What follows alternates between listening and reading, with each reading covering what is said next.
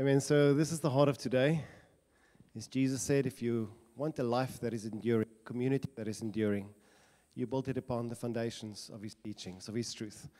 And when I grew up 40 years ago, 45 years ago, I think society and the schools in which we were really close to some of the biblical norms. Not all of it. We had other issues back then. And just in conversations with parents around us, and parents in the church, in the school, and looking at the media, we found ourselves really concerned about the well-being of the identity of my child. What does he believe is normative? Because in the past, I would send my kid to school, and just when it comes to general ideas of sexuality and sex and identity, my kids would be fine. Relatively, the school would generally, when I grew up, teach the same things that I would teach in church or what we teach in home. But things have changed, and this is not the same anymore. So today is really about empowering teachers and empowering parents, but how do I teach my kids? How do I build resilience and biblical faith when it comes to identity, sexuality in their mindset, in their home? What are the practices? What are the things?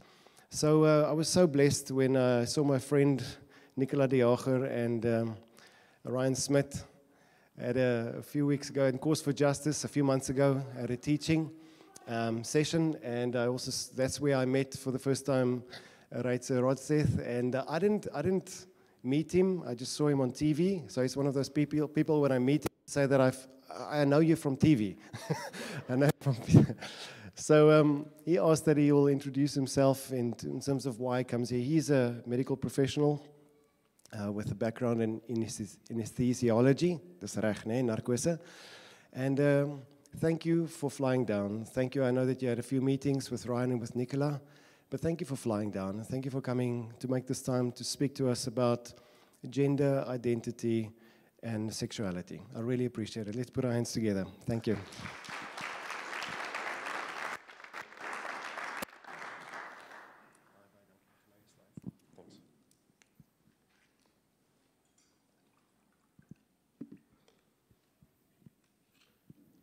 Thanks, Ross. Dankie vir die opportunity om met julle te kom gesels. Ek's eintlik Engels, maar my vrou is Afrikaans. So Afrikaans is die taal van liefde. Yes. Maar ek kan sokkie en al die goeders, maar as dit by die tegniese goeders kom, dan slaan ek oor na Engels toe. I'm going to be speaking to you on this topic, as Ross has said, of identity, specifically gender identity. I am an anesthetist, and narcotiseer. I mean, sometimes when I talk to people, they start to get a little bit sleepy. So as jy nou vind iemand raak so aan die slaap, gee hom so 'n shot. This is my family. That's Miranda, my wife. She's a radiologist. My two boys, Joshua and Nathan. That's the posed photo. This is what it looks like in real life. My wife still doesn't know that I show this photo. So I'm a medical doctor, studied at Pretoria University, specialized in anesthesia, subspecialized in critical care. I've got a master's degrees in anesthesia and a PhD in anesthesia, and then a master's degrees in health research methodology, which evaluates the quality of research, how we get it, how good it is, how we can apply it. I'm also busy with a master's in Christian apologetics and philosophy at SES University. My research experience is focused, a significant component of it, on the quality of research. How do we know something is good? Can we trust it? And I speak about a lot of the issues from this framework. And it's sort of the position in which I'm going to be talking to you about. I'm also associated with the Society for Evidence-Based Gender Medicine, which I can recommend to you. The legal stuff, I'm not a psychiatrist. I'm not a child psychiatrist. I don't practice child psychiatry. I'm not treating anybody with gender dysphoria. This is not clinical advice and shouldn't be taken as such. And I'm speaking on my own recognizance, not as a representative of any organization. You know why I need to do this. I like minions. Got to think about it. All right. What is truth? Anybody? Iemand? What is die waarheid? What is truth? Pilate asked Jesus, what is truth? It's like one of these eternal questions. So, to say of what is that it is not, or to say of what is not that it is, that is false. Reitze has a full bush of thick, luscious hair. It is not. That's false. Nee? See you all going, yeah. To say of what is that it is, or to say of what is not that it is not. There is a lectern here. There is not a unicorn here. That is truth. What is it? What am I talking about? That which is true is what is real. Truth corresponds to reality. That is the core, that is the heart of truth. It is also what Jesus says. This ridiculous statement, I am the way, I am the truth, I am the life. He's saying that he is the real. Hy is wat waar is, hy is wat is. Strangely enough, that's what God says, I am what I am. Now, what is love? How's that for a question? Hey? Here.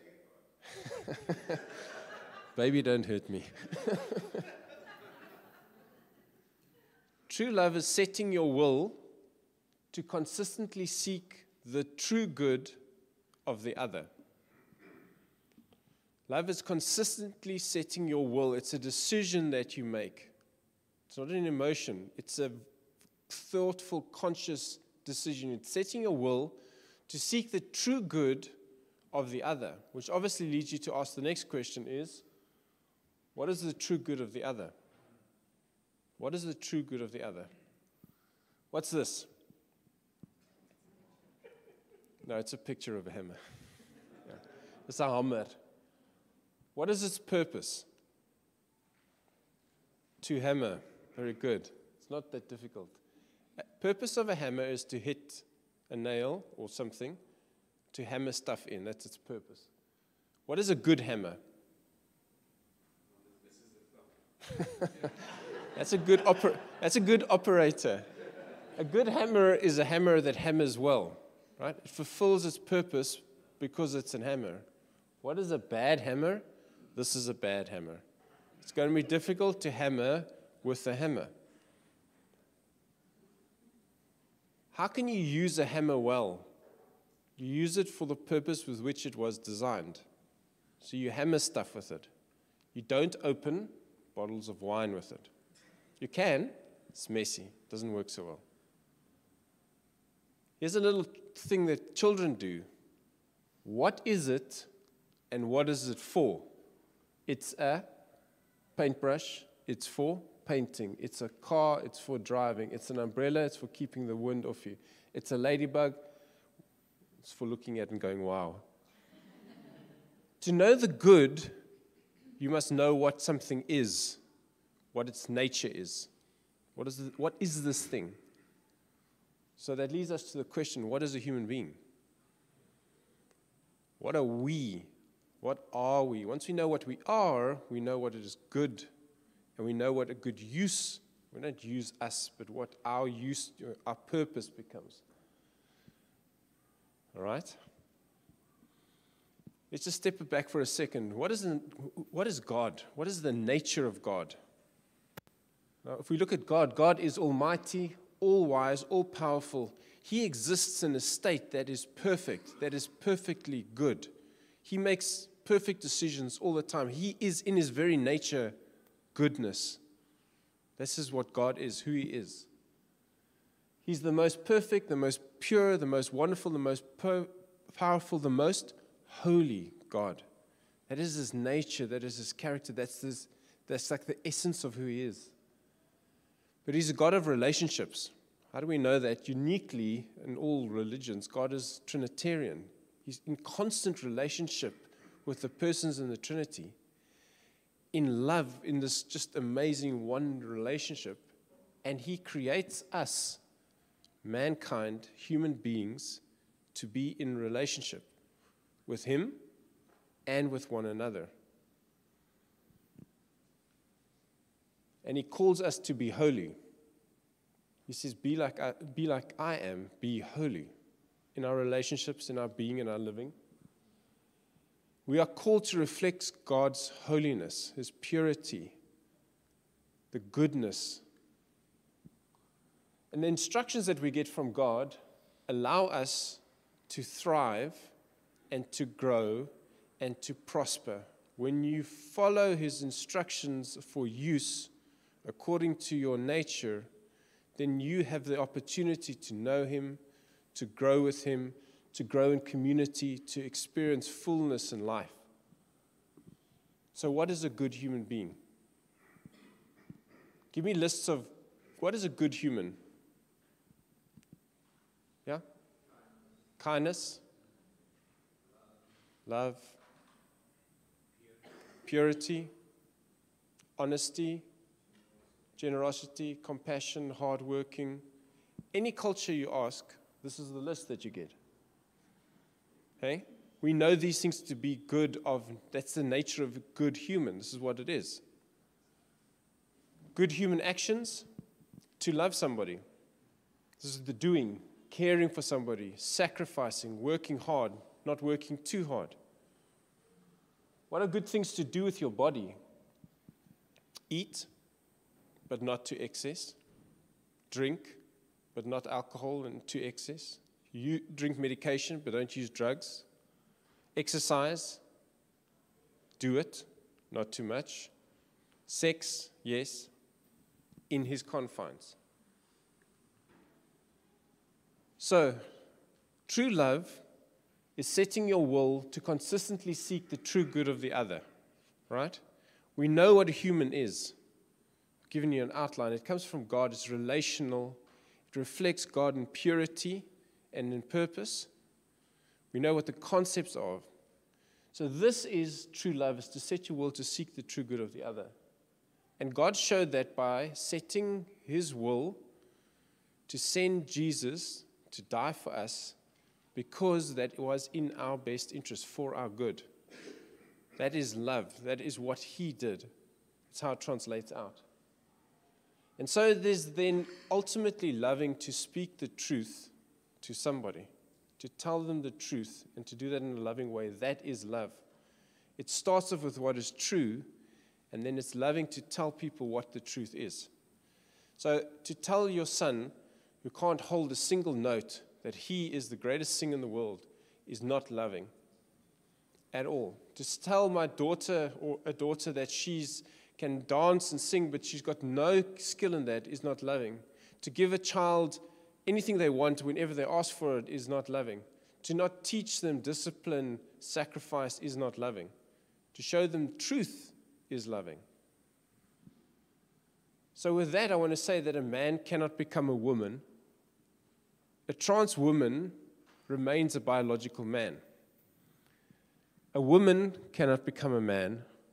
A trans man remains a biological woman. Gender is not a social construct.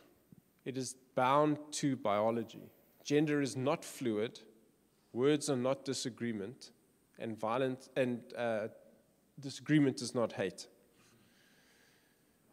That is truth, because that's what is reflected in reality. It's anchored in Jesus, and it is loving to say that, because this speaks to the nature of what we are. Right, ich gaat ons. When we talk about the transgender issue in South Africa, in general, when we talk about the transgender issue, people get really confused because there's so many different categories and they blur it, and there's a lot of talking, a lot of heat, very little light. In South Africa, when we start talking about the transgender issue, the first thing that people think about is Caster Semenya. Caster Semenya is not a trans individual. So I'm going to try and give you 4 categories on which to hang your discussion so that you can think clearly about it, but also so that when you engage in discussion with your colleagues and friends and just in general, you have some information to talk clearly and thoughtfully and can show some truth and some love when you do it. So let's start off with Caster Semenya. Caster Semenya has got a condition called intersex, today called disorders of sexual development. So this means, well, let's take a second. When we talk about sex, it's very basic. Don't let any body from the social sciences try to tell you that it's not. You get a male who produces sperm, this is in mammals, and a female who produces eggs. The egg and the sperm get together. It creates a new life, a totally unique DNA pattern, something that has never existed before. It starts living from the moment of fertilization. That is reproductive function. That is the basis of sex. Finished. Like every biology textbook in the world does this. You need to go to university to be persuaded that it's different. It comes in two functions. Women in humans have got XX chromosomes. That's the sex chromosomes. And men, XY. Now, when you inherit your chromosomes from your parents, you can have a problem with inheritance. We live in a broken world. Down syndrome is an example of you inheriting an abnormality on your chromosomes, so that they've got an extra chromosome, which leads to a clinical picture. In the same way, you can inherit a problem in your genetic material around your sex chromosomes, all right? So it's an intersex condition, or it's a disorder of sexual development, and it's linked genetically. What is that? So you can inherit, you're a female, but you only get one X chromosome. So you've got a thing called Turner's syndrome. It's described by Turner. That's why it's got his name. You're a female, you look female, but you're different. You've got a shield-shaped chest, wide carrying angle, generally shorter stature, infertility. You do the test, you've got XO syndrome, you've got Turner syndrome. You can inherit an extra X chromosome. You've got trisomy, tri means 3, trisomy X syndrome, 3. You can be a man, XY, and have an additional X chromosome. Now you've got Klinefelter syndrome. Like Down syndrome, or like the genetic problems that you have inherited from your parents, or me, the balding thing. You can have normal genetics, but as your body tries to manufacture sex hormones or respond to the sex hormones, there's a problem in how it responds. So this is hormonal DSD. As an example, I can be born with genetically XY, so I'm a man. But I've got androgen insensitivity syndrome, or 5-alpha reductase deficiency, means I don't make testosterone, or my body doesn't respond to testosterone. So if you are in utero and busy growing and you don't have testosterone, your body develops to look like a female. So the child is born, you look at the child, she's female. Call her Sally, she goes to school, she gets raised as a girl, she goes through puberty. Because she's got testes, she starts to produce testosterone, more testosterone. Sometimes this is a partial response. Her genetic script is one of male, so she's taller, she starts to get exposed to more testosterone, starts to get slightly more masculine features, and a little bit of an Adam's apple, taller, wider shoulders, more muscle. When you run faster, so you win at the inter-school, you win at the local championships, you win at the regionals, you get selected for the national team, you run internationally, they test your blood levels for testosterone, for doping as standard, and lo and behold, your testosterone levels are way above what a woman normally has, and this whole thing, oh, you're intersex. This condition is very, very well known and understood in the sporting world because of what I've just described to you. When you run in this condition against other genetic women, you do exceptionally well because you have high levels of testosterone and you've been exposed to them all along. Got it? Where's the sin? What I mean by that is, what's going on here? We always want to know, where's the sin? What's wrong? Is there something wrong with this condition? So as a framework, I'm going to use John chapter 9. There's a man born blind, and the disciples asked Jesus, who sinned that he should be born blind? Is it him or was his family? And Jesus says, nobody sinned. He was born this way that God would be glorified through him. God gives us these conditions, this fallenness, so that he may be glorified through us, through our weaknesses. When he redeems it, the glory goes to him.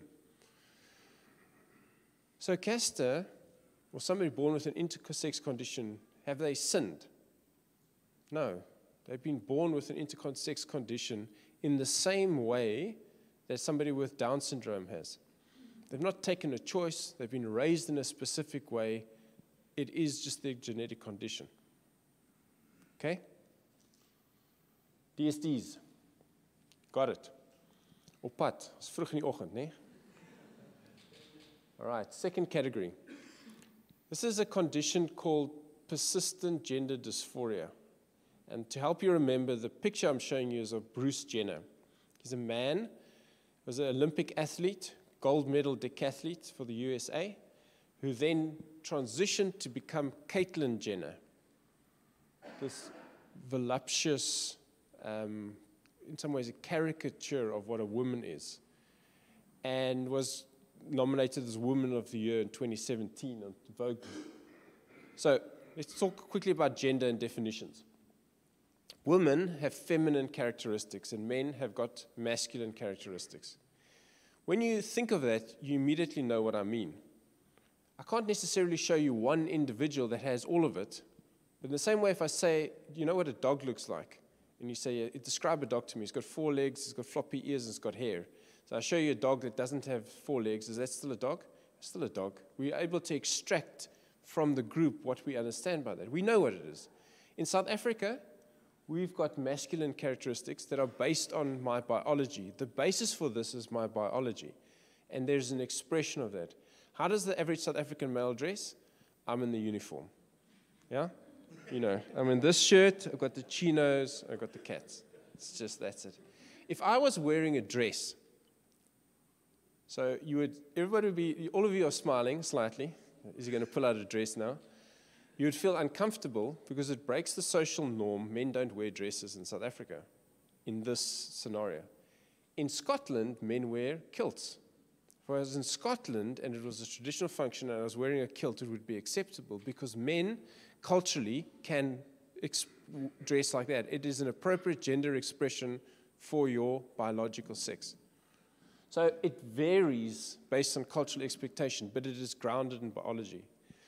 The lie in the media and taught in the universities is that gender is fully divorced from biology. It is fully a social construct.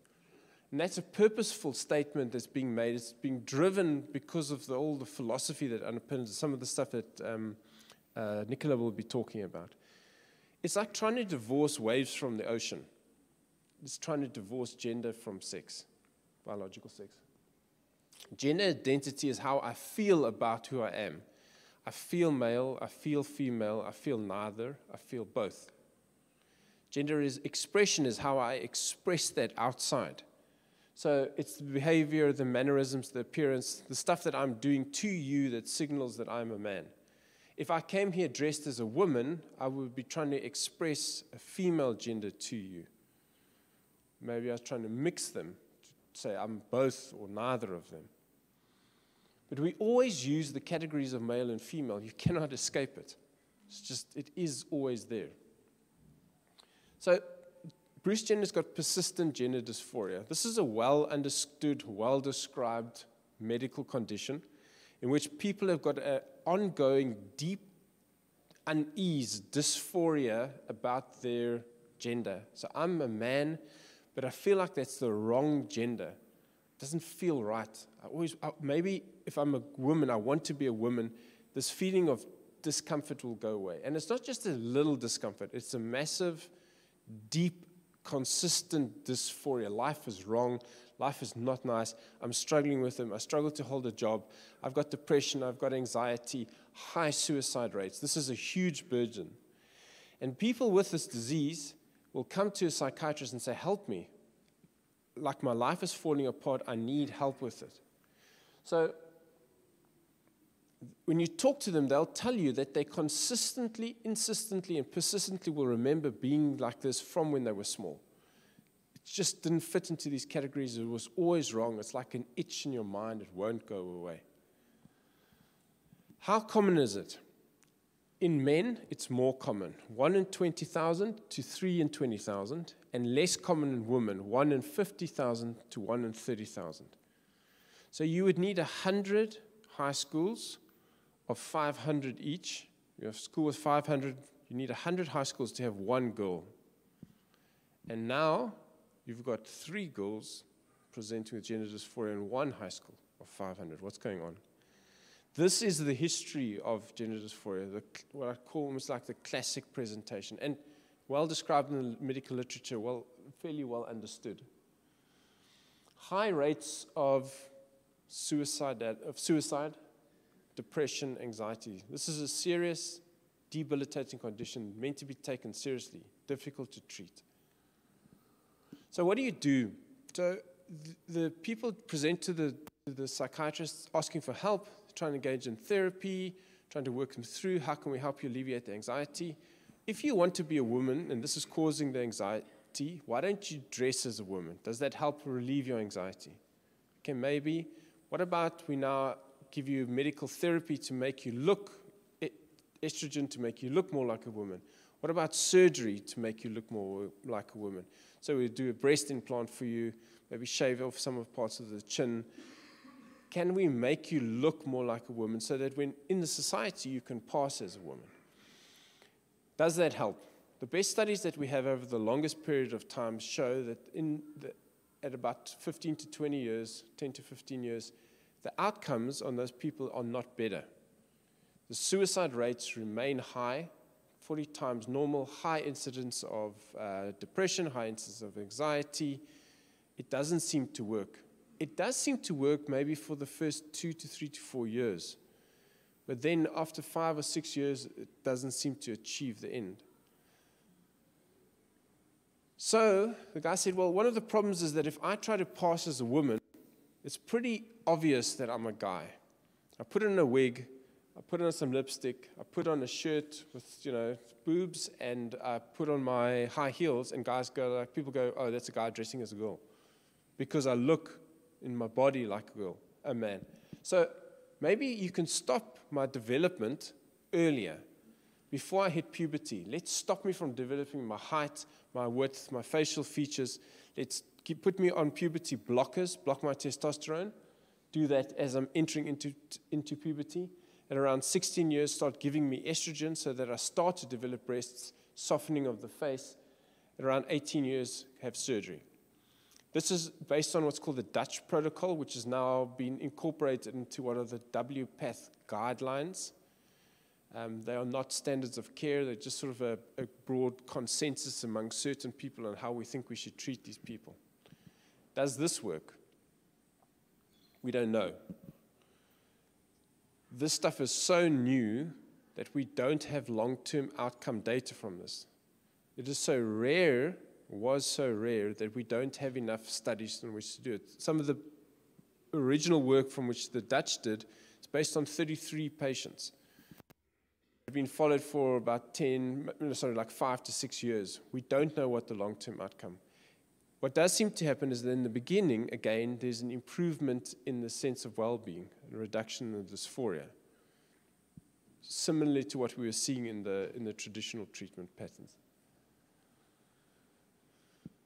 What's a Christian response to somebody with persistent gender dysphoria? They are born with this cross, with this wrinkle in the mind that's causing them this dysphoria. How are we to respond to them? And I again point to that part of John. Rabbi, who sinned that this man should have this cross to bear? Depression, schizophrenia, body dysmorphic disorder, where I've got issues, psychological issues with how I see my body. My answer there is that this is an inherited or a received condition, a state of being. They haven't chosen to feel this way. So to have the dysphoria is not a sin. The question is, how do you respond to that dysphoria?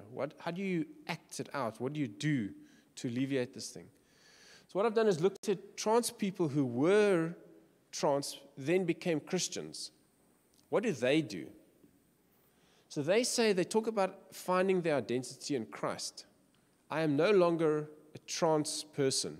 I'm a Christian. I'm a follower of Jesus. The center core of my identity is not my dysphoria. It doesn't define me. I am first a Christian. The dysphoria is something that I carry with me. They'll talk about their cross. Same as people struggle with pedophilia, same-sex attraction, pornography.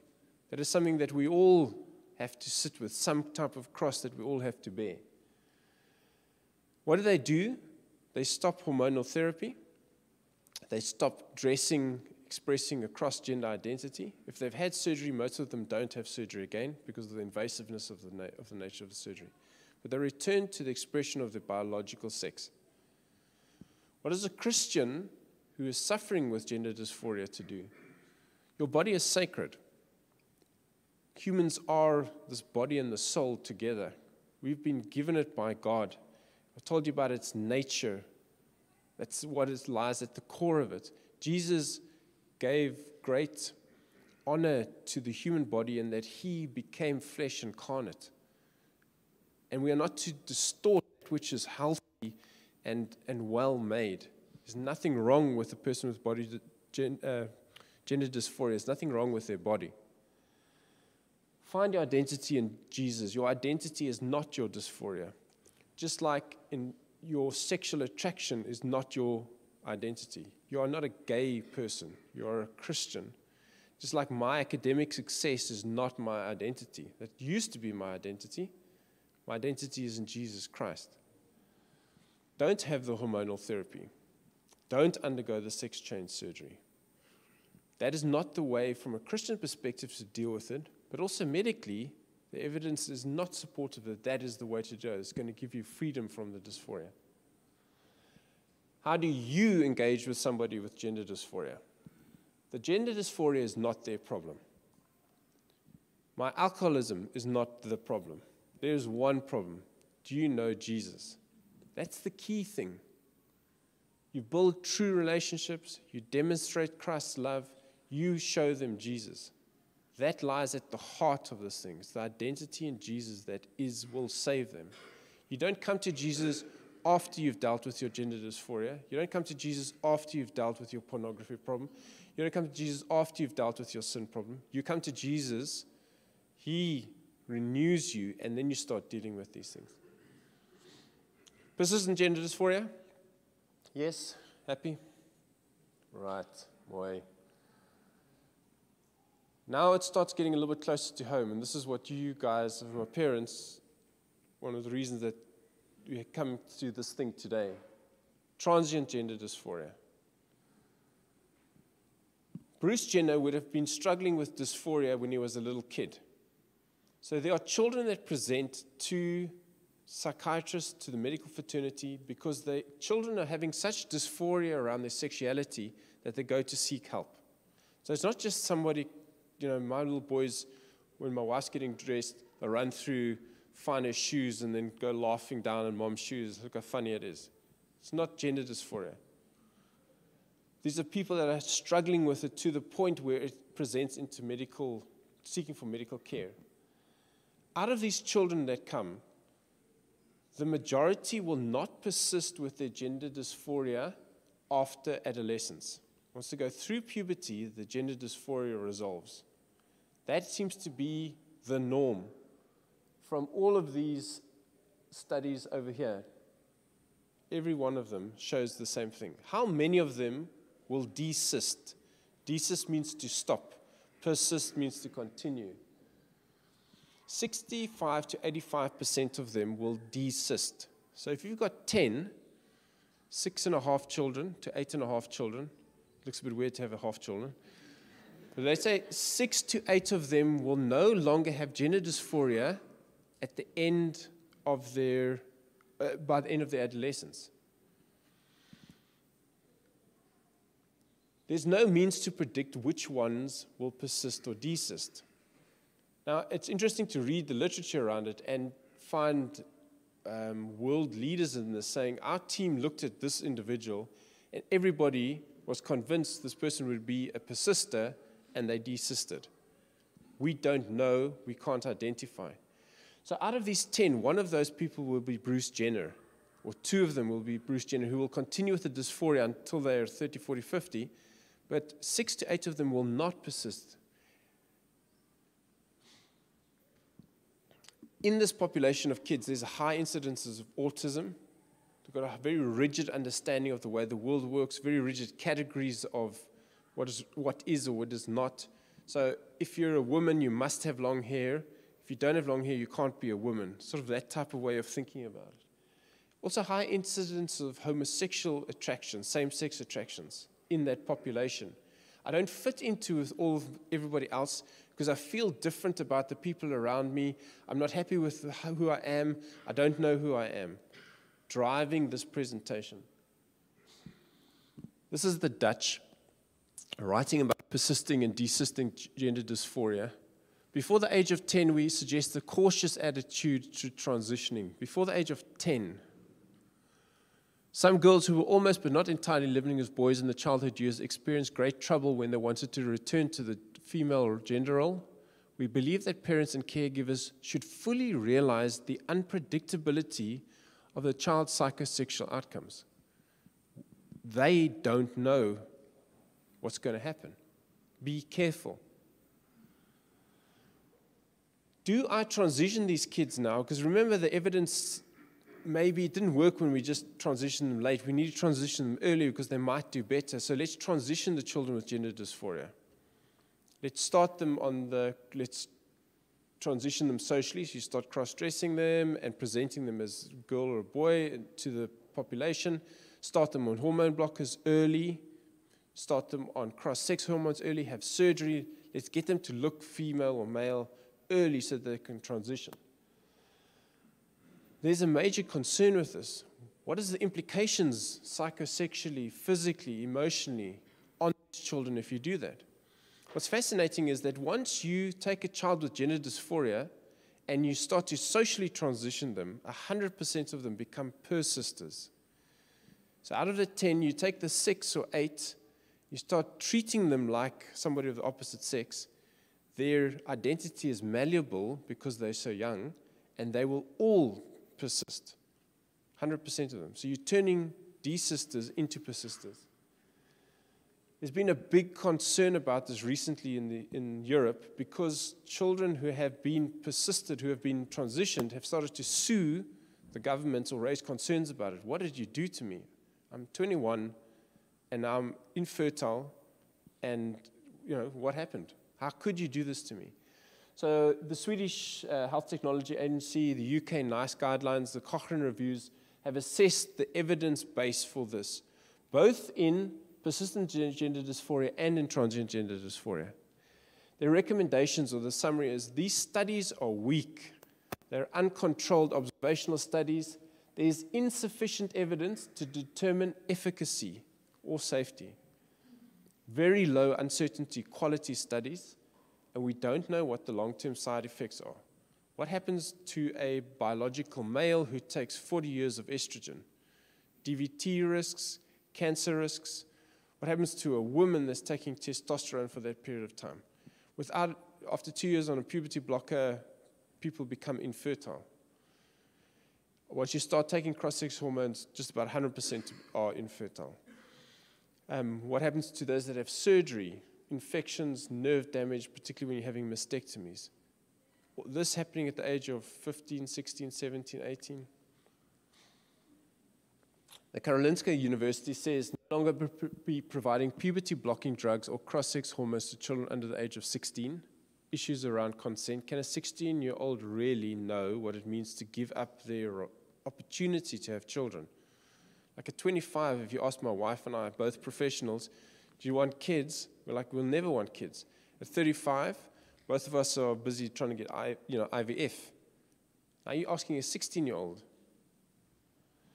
Concerns about the long-term effects of the drugs and hormones, questions about informed consent. They will only do this stuff in the context of a clinical trial. When you don't know what a treatment path is going to lead to, you must do it in a clinical trial. So that if it provides benefit, we can continue to do more of it. And if it causes harm, we can stop it early. This is the framework where some of the leading countries in Europe are sitting at the moment. How should we respond? It seems to me that no matter what your political persuasion, religious persuasion is, the number one rule is we need to protect children. It's also clear from the data that watching and waiting has a 60 to 80% success rate in those children that present with gender dysphoria. That doesn't mean you do nothing, because the child is a whole. There are other issues. There could be autism. There could be family issues at play. There could be depression. There can be anxiety issues. The child needs to be treated as a whole, not just as some type of gender dysphoric individual. He is a whole. He's not just a diagnosis.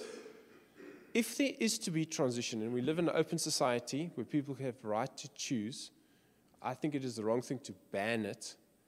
But if it is happening with children, then it needs to be in some type of registry, in some type of clinical research context, where we can see what's happening, because the whole of society has a stake in what's happening here. Transgender dysphoria. Got it. Caster Semenya, intersex DSD. Bruce Jenner, persistent gender dysphoria. Transient gender dysphoria. The last one, rapid onset gender dysphoria, or adolescent onset gender dysphoria. This is what's being driven in the media. This is new. This is new like a new iPhone. It's happening in particularly young adolescent girls between 14 and 18, and it's happening in clusters, never seen before. Clusters of friendships at schools, social clubs, or online. 3 or 4 will come out as being transgender. Then there'll be a little rash of kids that also come out as agender or pansexual or bisexual or homosexual in that grouping. There's these outbreaks of it. No prior history of gender dysphoria. Until 6 months ago, she was a happy girl doing her thing, never said a word about it. All of a sudden, she's a gender dysphoric. It has the features of a fad or a craze that seems to be sweeping through. It's a high social value action. I don't know if you, when you were going through puberty, were particularly suave and good-looking, with my pimples and gangly, I can't even walk, shoes, hands, feet, I don't know, bumps, lumps. And now you're maybe slightly overweight, you're not very good at sports, and you're on the outskirts of what has been, the cool kids, and you come out as trans. What happens to you in the community? You're at the top of the pile. You're being applauded at school, encouraged, how brave. Social media, Instagram, Twitter, online people are saying how brave you are. This is a great thing that you're doing. You're finding your identity. It's a high social value action. It is underpinned or driven by an acceptance of this ideology that gender is fluid, that it is something that you can change, like a shirt. Because if it's a social construct, just change it. What's the issue? You are what you think you are. And is strongly linked with the woke social justice movement that's been sweeping through some of the schools. And I've seen it in multiple schools. They will have the Black Lives Matter movement, and in its wake, you have this coming up. Not 100%, but I've seen it significantly. It follows in a pattern. Children reject the need for dysphoria. This is gender dysphoria, but they say we don't need gender dysphoria. Because if gender is fluid, then I can choose to become fluid just because I want to. If you look at the sub-edits on Reddit, these discussion sites, you can find it's labeled transmed, prerogative term to those who say you must have dysphoria to transition. Who are you to tell me that I can't transition? And it's linked with aggressive activism, extremely aggressive activism. So again, the Dutch. We don't know whether studies we've done in the past can still be applied to this time. Many more children are registering and also a different type. Suddenly, there are many more girls applying who feel like a boy. While the ratio was the same in 2013, remember it was more men than women. In 2013, the same number of girls as boys. Now, 3 times as many children who are born as girls register compared to those born as boys. There's been a total shift in the demographic, which means that the disease profile has changed. This is discussed very well, I think, in this book by Abigail Schreier. She's a left Democrat, not Christian at all, who is incensed by what's been happening with the children, with their girls. She calls it irreversible damage. One of the lines, she says, in the heart of in the internet, there's an army of healers waiting to rip the heart out of your child. The number one rule online is, if you think you are trans, you are. So if you've got any doubts about your identity, anything you must be trans. The next thing is they'll tell you your parents don't support you, you can only listen to us. Then they'll say, here's how to talk to doctors to make sure that you get into a transition program, and then as soon as you get the testosterone injection, your life will be better. There we are. So, intersex, persistent gender dysphoria, transient gender dysphoria, rapid onset gender dysphoria. Die goed is nie dieselfde nie. These things are not the same. You cannot take data from DSD and apply it to a 3-4-year-old who will detransition. It is illegitimate, it is irresponsible. You cannot take data, weak data from persistent gender dysphoria and apply it to DSD or to rapid onset gender dysphoria. And while there might be some issues of overlap here, this thing is a totally new entity. It is again irresponsible, intellectually fraudulent in some ways to take data and to say we can apply it to that. It's like doing research on mice and saying I can apply it directly to your daughter. It's not the same thing. When you think about it, when you talk about it, when you access these things, make sure that in your mind you're able to separate these out, understand that they are different. As I start wrapping up, I want to take this step back for a second. Your philosophy, the way that you see the world, underpins, in many ways, meaning and purpose in the world. And what you believe to be true, you act on. If you believe that cars travel on the left-hand side of the road, you will drive on the left-hand side of the road. You'll look left and right before you cross the road. And consistently doing things that we believe creates the society that we live in. The philosophy of transgenderism, so I'm not talking about the medical side, I'm talking about the philosophy of this, the belief system, is that gender is completely and utterly socially constructed. We're playing word games. They're based on power plays. Sex is totally decoupled from biology. It is irrelevant. If I say I think I am a cat, then I'm a cat. Get a few smiles. You know, I'm not so cat-like. I think I'm a dog, it must mean I'm a dog. But if I think I'm fat, does it mean I'm fat? This is the core problem in anorexia. It's a disconnect between what I believe or think or feel and what is true in reality. One of the highest mortality rates in psychiatry. Is it loving to say that she is fat? If you can be transgender, if I can change my gender, why can't I change my race? This is Rachel Dolezal, born as a Caucasian woman in America, presented herself as African American because that's what she identified as, ran an African American help organization, was outed, vilified in the media. How dare she do that? But why? If you can be transgender, why not trans-species? This guy presents as Boomer, identifies as Boomer the dog. He dresses in this outfit at home, drinks from a bowl, eats from a bowl, runs around and barks. What about as a cat? What about as a mythical creature, a dragon? Because if you are what you think you are, then what's the issue? So philosophical transgenderism says, because I think I am a girl, I am a girl. And if you tell me that I'm not a girl, you are hateful, you are non-affirming, you are transphobic, you need to be shut down. You're attacking my very being, my very purpose.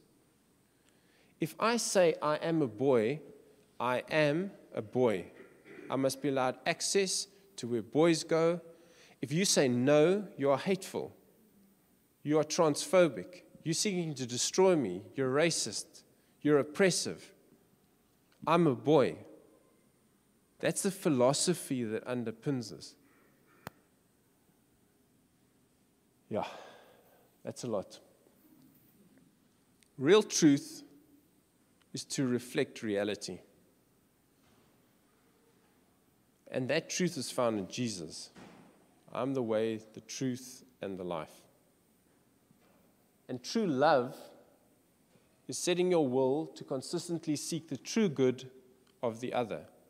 And God did that for us by sending Jesus. For God so set his will to seek our true good that he gave his only Son, the ultimate expression of love. So our true identity in our nature as human But in this new creation, in Jesus, we are a new creation. From now on, therefore, we regard no one according to the flesh. Even though we once regarded Christ according to the flesh, we regard him thus no longer. Therefore, if anyone is in Christ, he is a new creation. It's a new thing. The old is gone, the new has come. Our true identity in Jesus Christ, I love this passage, is God sent him, Jesus, to buy freedom for us who were slaves to the law so that he could adopt us as his very own children. It's to my heart with our kids who are adopted. And because we are his children, God has sent the Spirit of his Son into our hearts, prompting us to call out, Abba, Father. You are no longer a slave, but you are a child of God. That is the core of our identity. Thank you very much.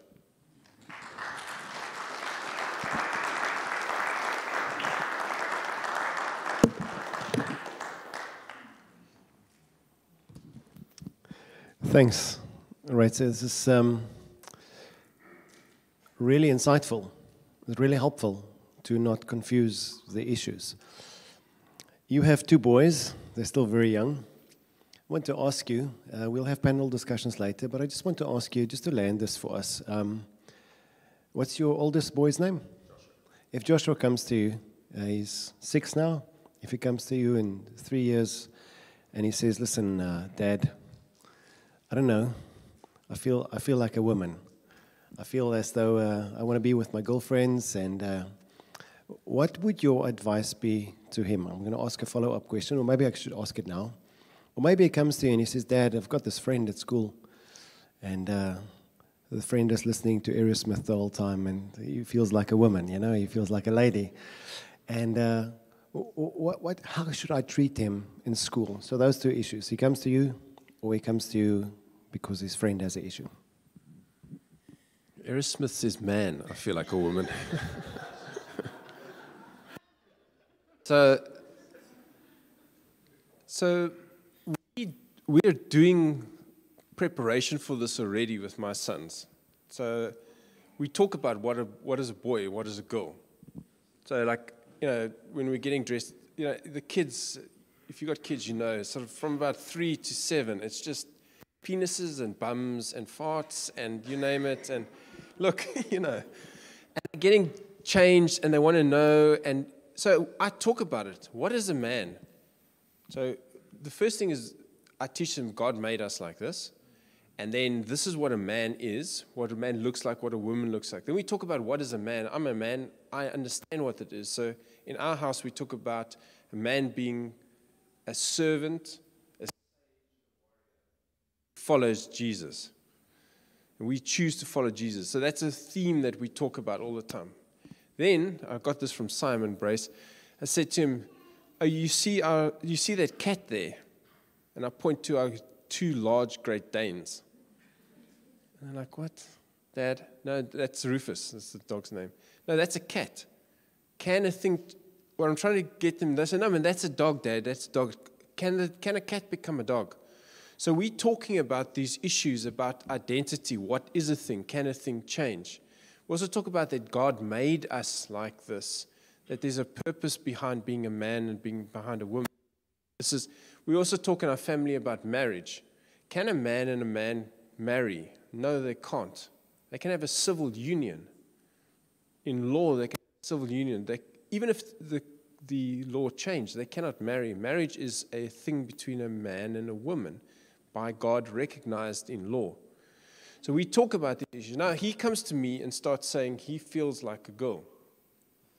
One of the things to do there is just watch out for what has triggered this. Where is it coming from? What about abuse? Has he been exposed to something, school pornography? Is there a child that's driving this behind it? Because that is often one of the big causes, the thing that you need to be sensitive to. And you'll see my kid has started coming home with these, Dad, what does sexing mean?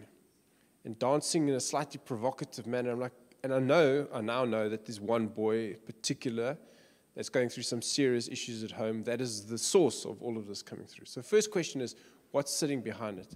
The second question then is to try and see, is there something at the core in him that's driving this.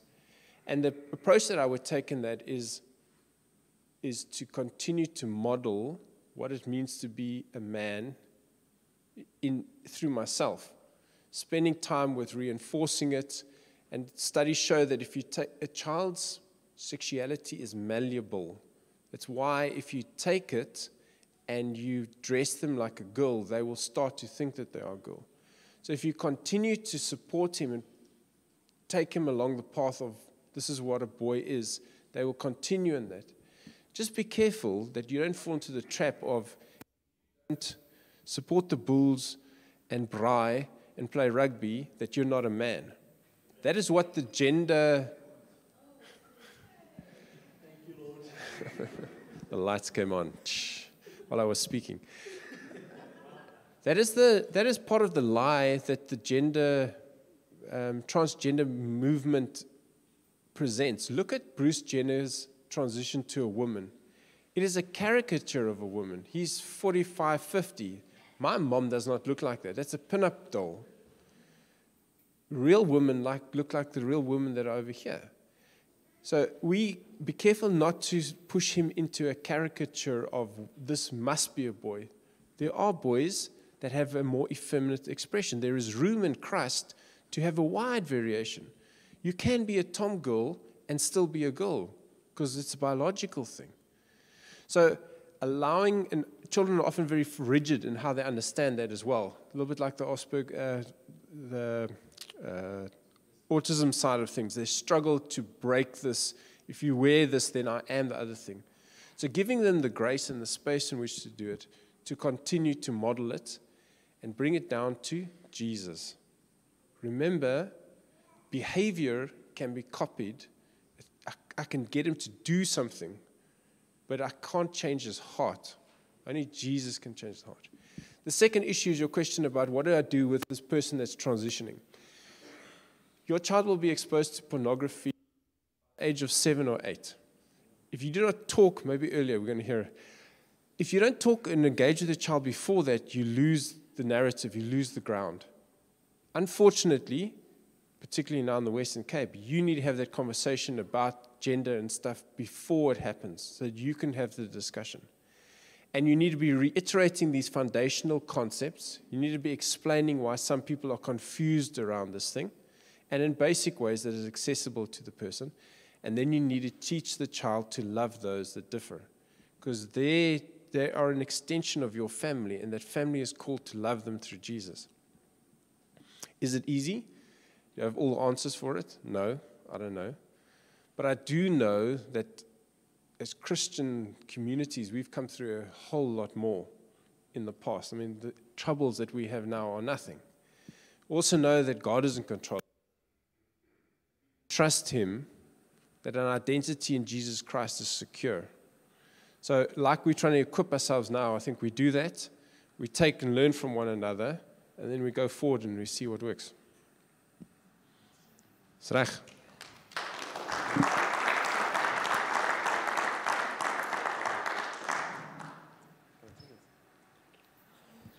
Bye, dankie. Thank you so much. Right, so really appreciate it. We're going to have how long is the tea break? It's got a program here. You've got 15-minute tea break, so let's make it 20 minutes, and then we'll be back for the next session. So get some coffee. Yeah, it will be right in about 7 minutes, because that's how long it takes. So you're welcome to have just to tell the people around the table, this is what I heard, and we'll start again. Thank you so much.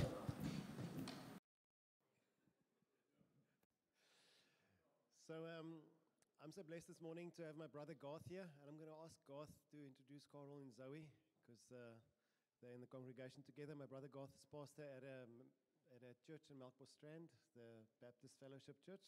En is so lekker om jou te hê. Altyd, dankie. Afrikaans die taal van liefde, né? Yes, Karel and Zoë has been in our community for a while now, and they're an absolute blessing. They really are a gift from God there in Melkbosstrand. They've got one daughter, Lisa, and the entire family is incredibly creative. Karel himself is really a professional artist, incredible. and they very much involved in marketing. That's their experience. So when they stand up and speak about pornography, they do know what they speak about, and they've got a testimony about it themselves. So I just want to welcome you up, and just before you speak, I'd like to pray over you. Please come here. Thank you.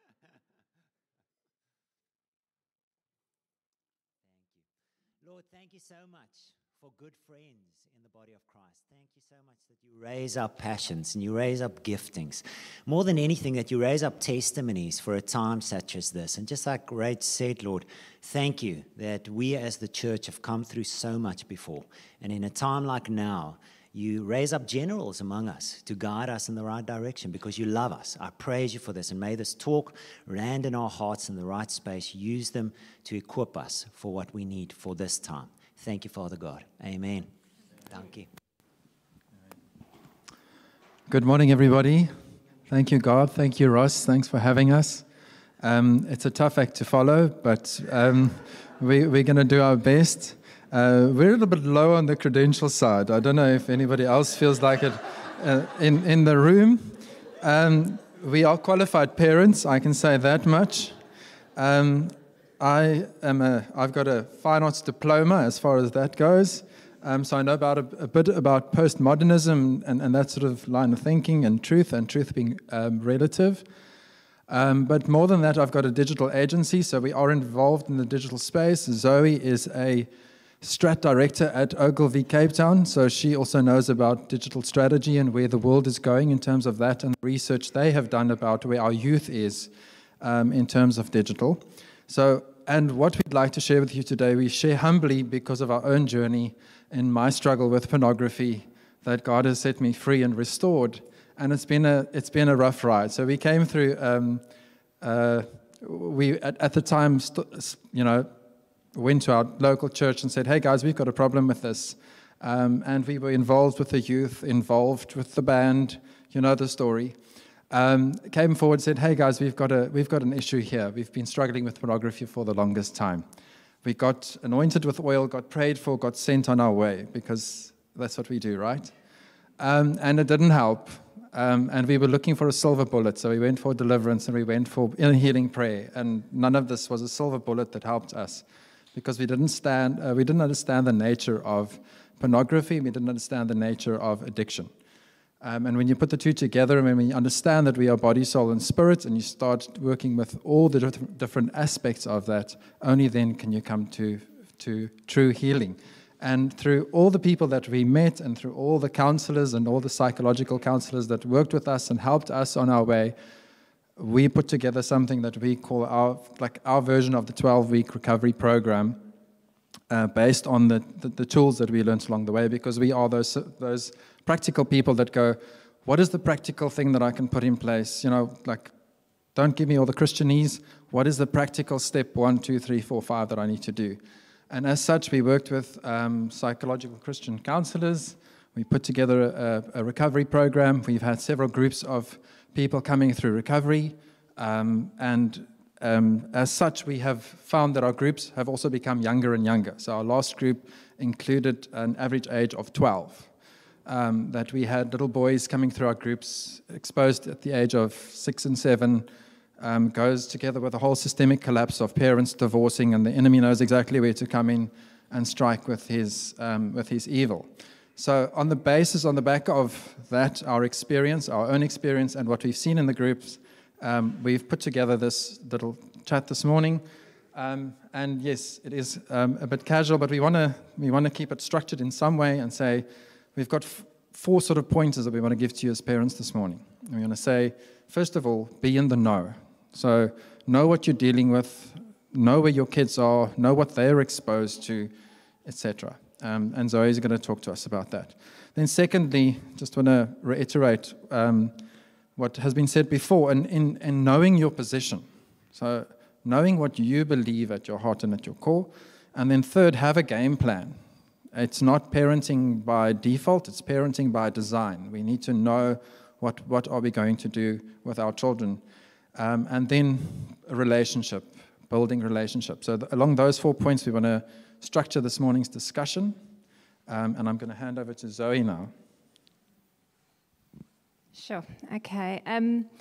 I think the first thing I want to say is that, you know, when you have a baby or when you're still pregnant, there's those antenatal classes. They tell you exactly how to change a nappy, how to bath a baby, there are so many practical things they tell you to do. And then parenting starts. And then I'm like, when my daughter became a preteen and a teenager, I was like, where are those people with the 10 steps? It's like nobody gives you the practical tools. Nobody prepares you for what it is that you're going to face as a parent. So we, being a strategist, we put plans together and then we pivot. We pivot, I think, on a quarterly basis where we go, okay, this is not working.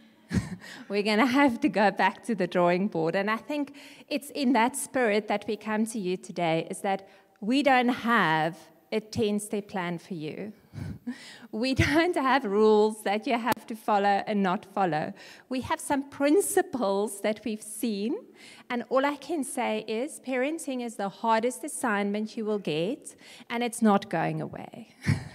It is not going away. Signing up for a lifetime of learning, pivoting, strategizing, changing, thinking, learning, go to people, ask for help. That is what parenting is. But the only thing I keep on telling us too, we're not going to stop.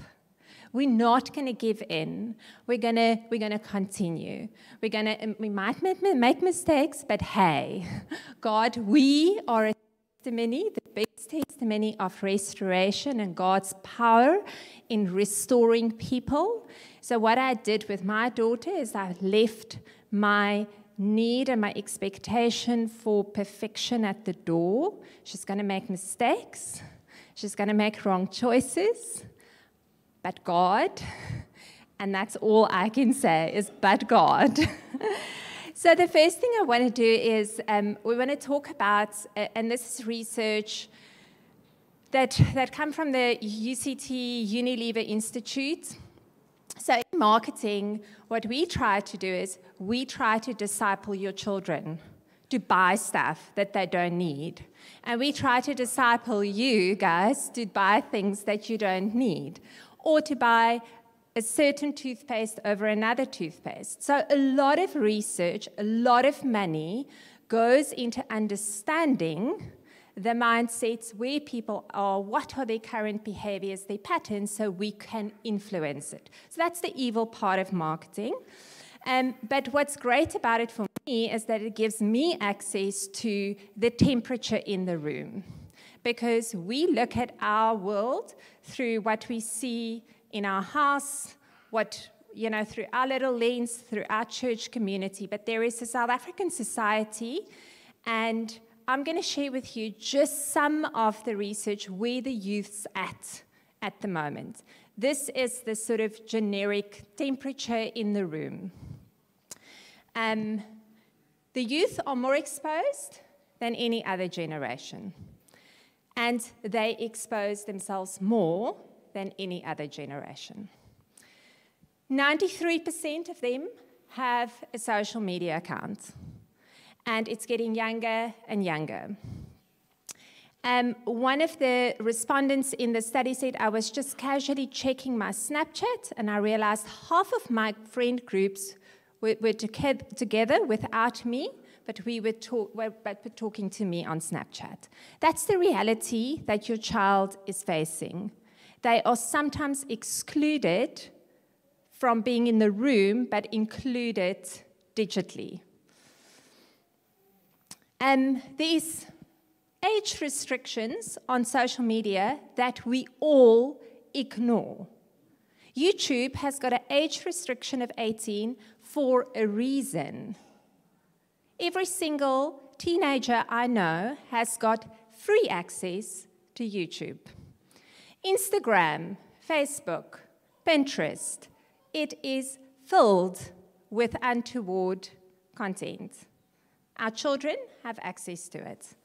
The time they spend 53% spend more than 2 hours a day on social media. And I can tell you now, it's worse than 2 hours. That's just the average.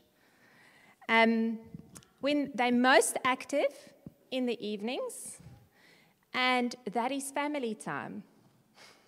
That's the time when we are supposed to connect. That's when the youth's on social media. There's a portion of them that's on social media between 2 and 4 in the morning. They will say to you, I'm addictive, I know, but it's indispensable. I cannot live without this. It's part of me. No phone means no life. We are totally addicted. Imagine waiting for a bus for over 30 minutes with no device. Have you tried to sit in the doctor's room without your phone? And that's us, adults, who's already got a prefrontal cortex. And just like other brands, people are expected to be best. This is what the youth feeds back. They go, I have to be the fastest, I have to be the smartest, I sometimes have to be the blackest, I have to be the funniest.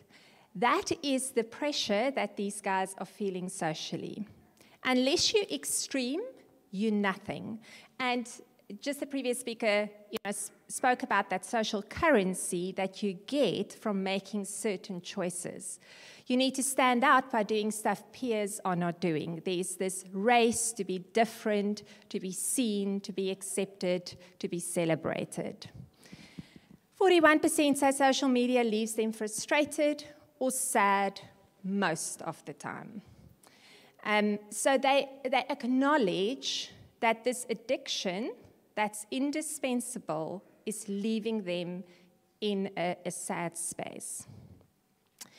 And some base their self-esteem on likes, and they lose touch with reality. So this is verbatim what the youth fed back in this study. This is what it's coming out of their mouths. It's even a stress not being on. I'm wondering how people are reacting to my posts. I have this constant anxiety of what's the feedback. What I want to ask, if you could, this is a experiment or activation that was done by Dove. What they've done is they've used deepfake technology, and you'll see. So what they've done is they've taken some of the conversations that your child is part of, and they've used this technology to put the mom in that situation, telling the child those things. So it was just a way to say that as a mom, you would never say that to your child. That would never be the message you give your child, yet that is the conversation your child's part of. So it's heart-wrenching, and I don't even think they touched on the worst of it because it had to be PC. So I just want to play you this video so you could get a sense.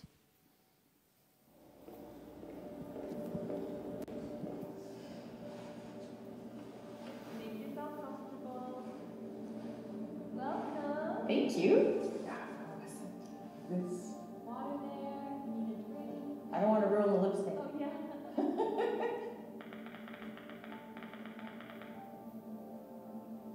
Social media can be good, but it can be bad as well. In terms of her building her confidence, it can build her confidence. Marjorie's just trying to find herself now, She's not influenced by social media yet. Most of the influencers that I've seen have definitely had a positive impact on me.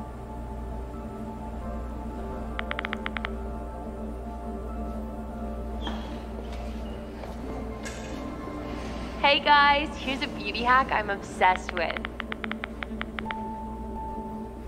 I am so happy. Look at how cinched my waist is. Look at how flat my stomach is. It's the shortcut to flawless skin. You know that Botox doesn't just reduce wrinkles, right? Baby Botox is amazing. You're never too young to start. That is not me. There are these great powders They stop you feeling hungry so you can always skip breakfast and lunch. And you have to treat yourself to a chemical peel. They're a total glow up. They burn away the top layers of your skin and let new skin grow through. Hey, Amojo. If your teeth are uneven, you can always file them down with a nail file. It's literally so simple. File your teeth. Don't put up with your thin lips, sweetie. Lip filler kits let you inject yourself at home. They're my total go-to. Fake eyelashes are so easy to glue on if you cut your eyelashes off. There's some really great pills you can use. Keep telling yourself you're not hungry, you're just thirsty. Never look bloated again. Go get into your skin. Sexiest lashes, Botox. Remember, skinny is never finished.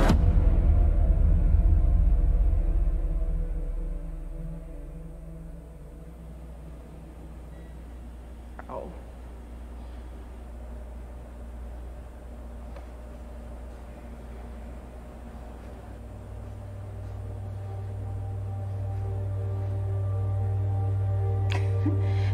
It's Have you actually seen stuff like that? yeah, a lot.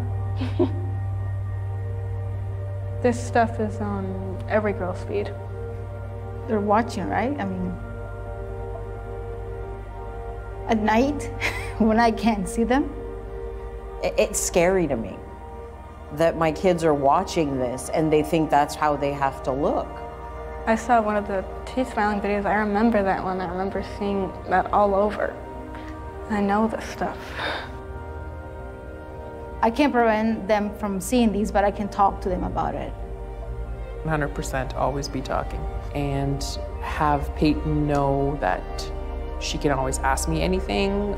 My mom has taught me not to listen to people like that and to be proud of who I am.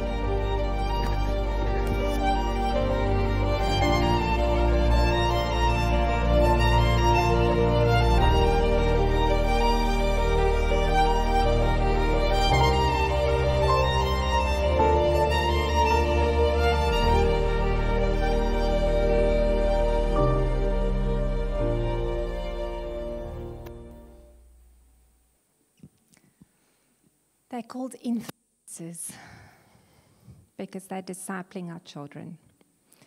And our children watch them for more than 2 hours a day.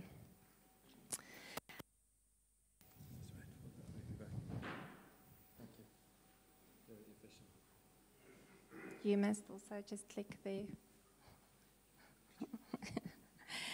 The other thing that they are doing, and that's coming back to the identity, is that they are curating an image. You can be whoever you want to be on any platform at the same time. That is the truth that they're buying. You are what you wear, what you listen to, what you watch, what you walk in. You are where you hang out, where you go to church, where you holiday, where you school.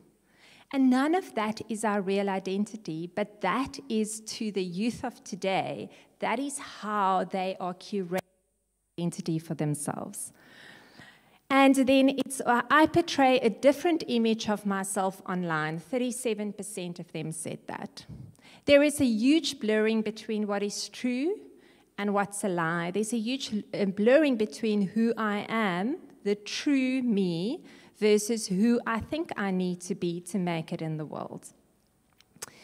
And it's all about inclusivity. It's about gender inclusivity, race inclusivity, class inclusivity, mindset inclusivity. It's all about, they bombarded with this. This is the narrative that they have. And more woke, they're more woke than their parents or their guardians. Only 6% felt their parents were more aware of contemporary social issues. And I think we see that, is that we had one quarter we spent with grade 7s, 13-year-olds, every Monday morning. And the first session we had with them is it was all about, we tried to land with them what is true, what is truth, and how do you judge what's the truth. And the first thing we did is we asked them, what are the voices that you currently have in your life? So if you draw a pie chart of yourself in the middle, you have all these influences. So what are the voices that you're currently bombarded with, and how do you determine what is true? And 13-year-olds. So some of the voices were, my body, my choice. Men are trash. That's what 13-year-olds are feeding back to us.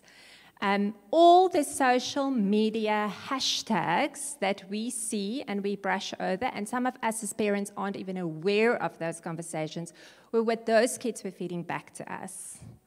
The one was, get me a sandwich. So that's, that is the gender sort of pushback that's happening at the moment. Toxic masculinity. These are words that 13-year-olds are feeding back to us. That I can wear whatever I like, and men should just behave. That's what 13-year-olds are saying. That's their truth. 70% of the youth say that they escape sometimes to unhealthy things to cope. And that's where I'm going to hand over to Karel, because I think what we've seen is just the biggest escape for these kids. It's easy nowadays to escape, and they don't have to sit and be confronted with the truth. They can go to a social media feed. And also, your social media feed gets curated to the things that you've shown an interest in. So their worldview becomes really narrow. There's no other influence, in terms of their feed, because I showed that I'm interested in transgender topics. My entire feed will be bombarded with pro-transgender topics. So their worldview becomes really, really small. And one of the biggest influences is in the area of hypersexuality, pornography, and we've just seen that. So Karel's going to talk to you about probably the ugliest escape that our kids go to. Marvelous, thank you. So just quickly, I'm going to try and run through this as quickly as we possibly can. For those of you who already know it, understanding pornography addiction, right? What we've got is, first of all, we need to understand the difference between your child being addicted and just between inappropriate behavior. So addiction is a state of being bound to a habit or practice, or to do something that is physiologically or physically habit-forming to such an extent that it causes trauma when you try to stop. It can also be any behavior or activity that is repeatedly engaged in and so used to avoid having to deal with the reality of life. So we often talk about addicts self-medicating, whether it's alcohol, drugs, or pornography. People self-medicate because they are trying to deal with other issues in their lives. Inappropriate behavior, what is the difference? The difference is the frequency that they engage with it, the duration that they are on it or off it, or how long the program has, how long the problem has persisted, or the intensity at which they engage in it, and the amount of risk that they will go to get hold of their fix. So this was a top online aggregator site to publish their stats of how many visitors they get annually. So what picture I'm trying to paint for you, how prevalent is pornography on the internet. There were 81 million daily average visits to this one site that published their stats, and this was published in 2017. They haven't published it since, not to my knowledge. We've searched, but these stats seem to be hard to come by. They have over 4 million videos uploaded in 2017. If you watched every video from start to finish, it would take you 68 years to watch they uploaded in 1 year. So that's the volume of content that is available on these aggregator sites. How pornography sites have grown since 1998. So there were 14 million, and we now in 2022, roughly 4.5 billion pornographic sites out there, right? Just in terms of 42% of the users on the internet view pornography, 35% of the websites on the internet is pornographic, and every 30 minutes, this was also, I don't know how relevant this is anymore, if it's become more frequent, but every 30 minutes a porn film is made, and every second there's 30,000 people watching pornography, which I'm sure is double, triple by now. Okay, there's a problem in the world with pornography. It's everywhere. It's everywhere. Is it a problem in South Africa? Do we have a problem with it? And the answer is, unfortunately, yes. South Africa, in the statistics that were published, South Africa was the top mobile device consumer of pornography in the world. Two things we can do well: we can play rugby, and we can watch porn on mobile devices. That's where we beat out the rest of the world. In terms of time spent per viewing, South Africa came in second in the world, and we're the 19th biggest consumer in 2017. So I don't know in terms of our GDP where we stack, because I'm also not an economist, but I know we're not even 19th in the world or close to that. But pornography, we reign supreme. Average age of exposure, we've seen in our groups the problematic ones are they're about 7 years. Average age of exposure, 11 years. 116,000 daily searches for child pornography. So if somebody is creating a demand for child pornography, searching for it, somebody needs to supply that demand somewhere else in the world. So if there's a supply and demand, 90% of kids, and we can share the resources where we got these stats from, if anybody's interested, 90% of kids that were surveyed, or of homes that were surveyed by kids up to the age of 18, or by the time they are 18, 90% of them will have had access, will have viewed pornography, some by default or by choice or not by choice.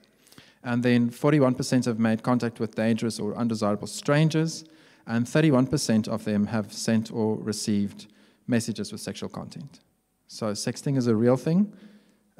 It's the way that our children engage now. And our parents, unfortunately, are in denial. 86% of these parents that were surveyed said their children never had not my child. And that my child he has not seen anything bothersome online, or I don't think it was likely. And then 49% had never had a conversation about internet safety or anything pornographic. What will your children learn from? So are you?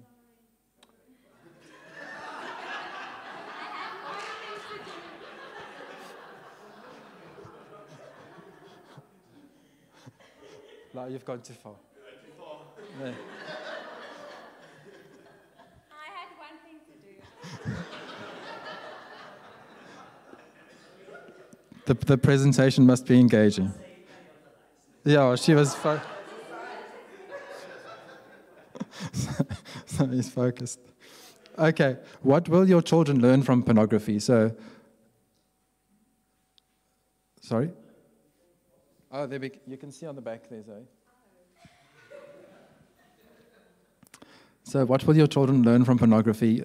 So what these aggregators do is they aggregate the most popular things. So even in Google, they'll give you the most popular information. It might not be the most peer-reviewed or most correct information, but they'll even go for, so it's aggregated by popularity.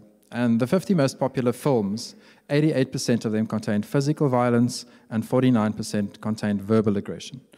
There's an average of 12 physical or verbal attacks per film, and one of them, one particular disturbing scene managed to fit in 128 of these physical or verbal attacks, between the partners. So what are our children learning? 95% of the victims were either neutral to the abuse or appeared to respond with pleasure. So our boys are learning that sex needs to be violent, and our girls are learning that it's okay, I should consent with that. What we are also finding is, I'll leave it at that. So then, this was a quote by the US Department of Justice back in 2004, but they even saw, red flagged it at that point, saying, never before in the history of telecommunications media has so much indecent and obscene material been so easily accessible to so many minors in so many homes with so few restrictions. So we advocate for a parenting, like a block on your Wi-Fi or something on your app that you can actually monitor. You have to be in the conversation. You have to know what your child is viewing. Even if they slip up, it's an opportunity to have a discussion with your child and say, hey, why are you searching this stuff? Let's have a discussion about it. It's not a policing tool, it's a protection tool. We definitely advocate for that. If you've ever wondered, or if there was any argument for pornography being addictive or doing damage to your physiology, this is an absolute, I mean, this closes the case for me. So on your left, the yellow brain, that's healthy brain function that they've mapped and monitored and tracked, right? The brain in the middle is a brain that's addicted to pornography. You can see, especially around the middle of the brain where the pleasure center is, it's completely worn out. And there's, what did I say? I said, okay, sorry, it's heroin. My helper is helping me. Thank you, Zoe.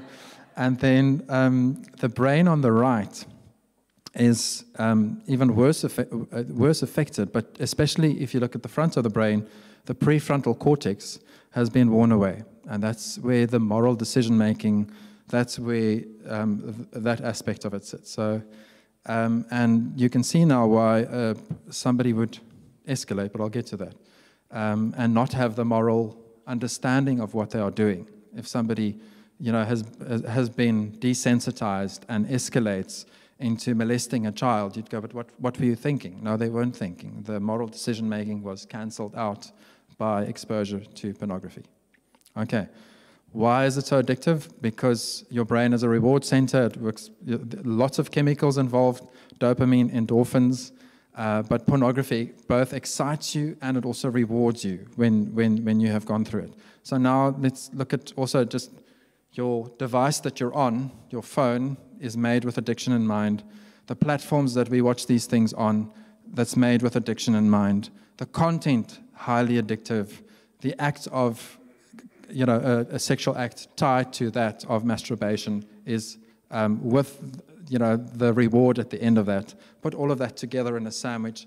It is highly addictive in the way that it stacks up and enforces that behavior. Why is it so addictive? Lots of chemicals involved in the brain. I'm not the neuroscientist here, and then it rewires your brain because of, it creates this new pathway where the brain says, well, this must be really important because I'm getting all my reward from this. Our brains have been, God designed it in such a way that we would do something and be positively enforced by the chemicals that we received. After doing, you receive this chemical release to say, good job, well done. So now if I'm getting that kick from pornography and from elsewhere, your brain is saying to you, good job, well done. So we are hijacking the brain, hijacking the pleasure center of the brain, hijacking the function of the brain, and your brain goes, oh, this must be very important, math not so much. So especially in our young children, who have a immature prefrontal cortex, this is going to affect them even more so because they can't discern between right and wrong. That's why they have parents. Okay? They also have more mirror neurons, which make what they see more real. That's why your child cries when Lassie dies, but you're okay because you know it's a dog and they've taught the dog to lie down and play dead. Your child doesn't know the difference. So when they see people interacting on a screen, it is very real to them.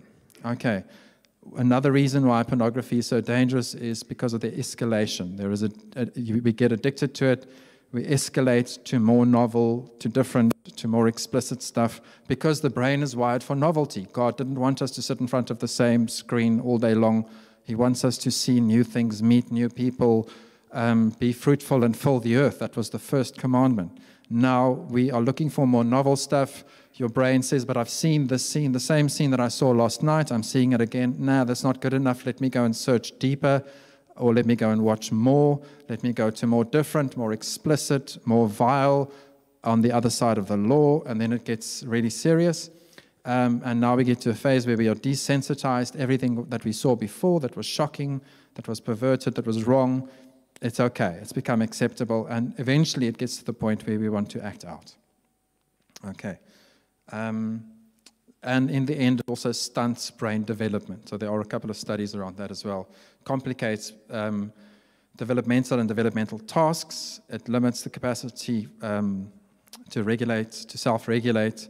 It continually overloads the brain circuitry and it causes damage. And it stunts the right brain and starts to show signs of atrophy. So all your creative thought so it sits in the right brain is affected by that. So as a parent, how do we deal with all of this? So our children are exposed, they're vulnerable. Where do we position ourselves? And I think this is, as the first speaker said as well, you need to understand what is your position as a parent. And I think in the name of political correctness, we've allowed so many things even into the church, into the body of Christ, because we go, well, what I do, as for me and my house, we will serve the Lord. What happens outside of my house, that's not really my concern. The problem is that the other half, they are concerned what is happening in your house. And they're trying very hard through every channel at their disposal to influence your child, whether it be Disney, that have just been exposed now with their woke agenda, whether it be the superhero movies that our kids are watching. Every single one of those things are aimed and geared at changing your child's worldview so that Jesus is not the superhero anymore. There's a whole array of superheroes that we can look to. That wasn't part of the plan, but I think it's relevant. So, Karel's tangent. So cultural Christianity versus followers of Jesus.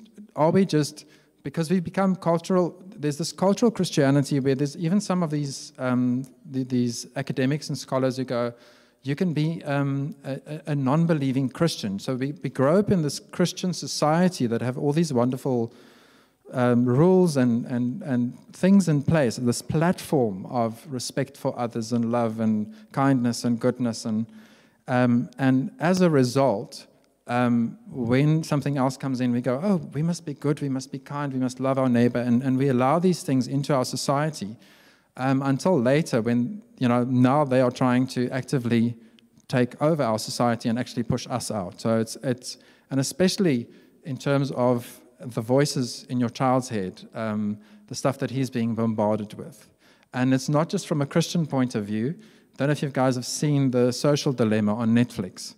So instead of watching a movie on Netflix, go watch The Social Dilemma.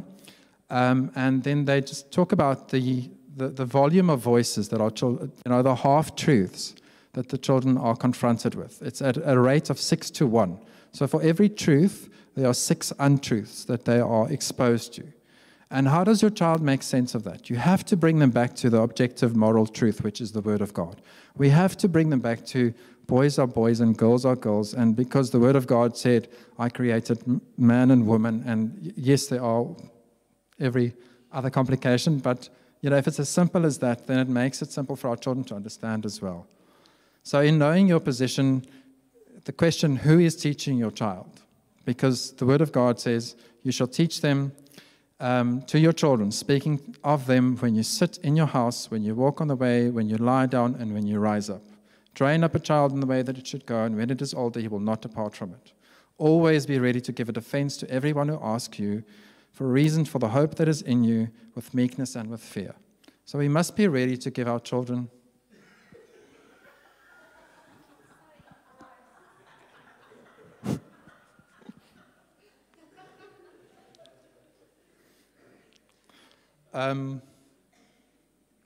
so we must be ready to help our children also develop their point of view. And it is having the conversation from, like, hey, wonderful, you've got a penis, hey, wonderful, you don't have. And that's the way we talk about it. And, be open and be real about those things with your children. So that it's absolutely modeling from the youngest age. Okay, so our question is, are you teaching your first disciple? Because they will be we don't have to go out into Africa and make disciples, or out into India and go and disciple people. Jesus has given you disciples in your home, and how are you discipling them? Are they going to walk out of your house as disciples of Christ, followers of Jesus? Or will they have some sort of moral paganism of a sort of a Christian worldview, like a loosey-goosey Christian worldview, or will they be very strong followers of Christ? And then, or are they being taught by social media and strangers? Right? So we want to challenge you to really go and research some of these topics and make it out for yourself where you stand on gender identity, where you stand on my body, my choice, where do you stand on abortion, where do you stand on modesty, what women can and cannot do, what men can and cannot do, where should we be?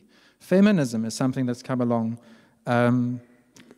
with communism and Marxism, this whole woke agenda that comes from the left, that we're so respectful and we so, because you wouldn't want to be found on the right, especially in South Africa, in terms of your political view, or, so you want to be as politically correct, especially in a country like South Africa, but in terms of a leftist worldview, this woke agenda that comes in, that wants to destroy order, destroy a godly order, destroy a godly construct of what they call the patriarchy. But it really is a fight of good versus evil. It's really evil coming in to destroy anything and everything that was good. Okay, that's my rant. And then porn culture. Understand porn culture. Understand how it's influencing the way that the clothes that's in the store that your child is, that your daughter is trying on, or that your daughter is going to want to buy. Understand how that's all been influenced by porn culture and what your view on it is. So that when you take a position, because if you're neutral, you're not going to win this war. So Zoe's going to chat to us about the game plan. And I'll do the slide. Thank you. I really failed in that department. I do apologize. So I think the first thing we're saying is you need to know. You need to be in the know. I think what we do very well as parents is we do the ostrich thing. And it's for many reasons. Not because we want to be bad parents. We're busy. We're busy, and we've got math to focus on. We've got, these academics that's in the picture. They are probably the easier things that's in the picture. These are the hard things. These are conversations that are happening outside of us. It's hard to be part of these conversations. But if we're not in it, we are losing the battle before it's even started. So the first thing is you have to be in the know. You need to know the conversations that your child is confronted with.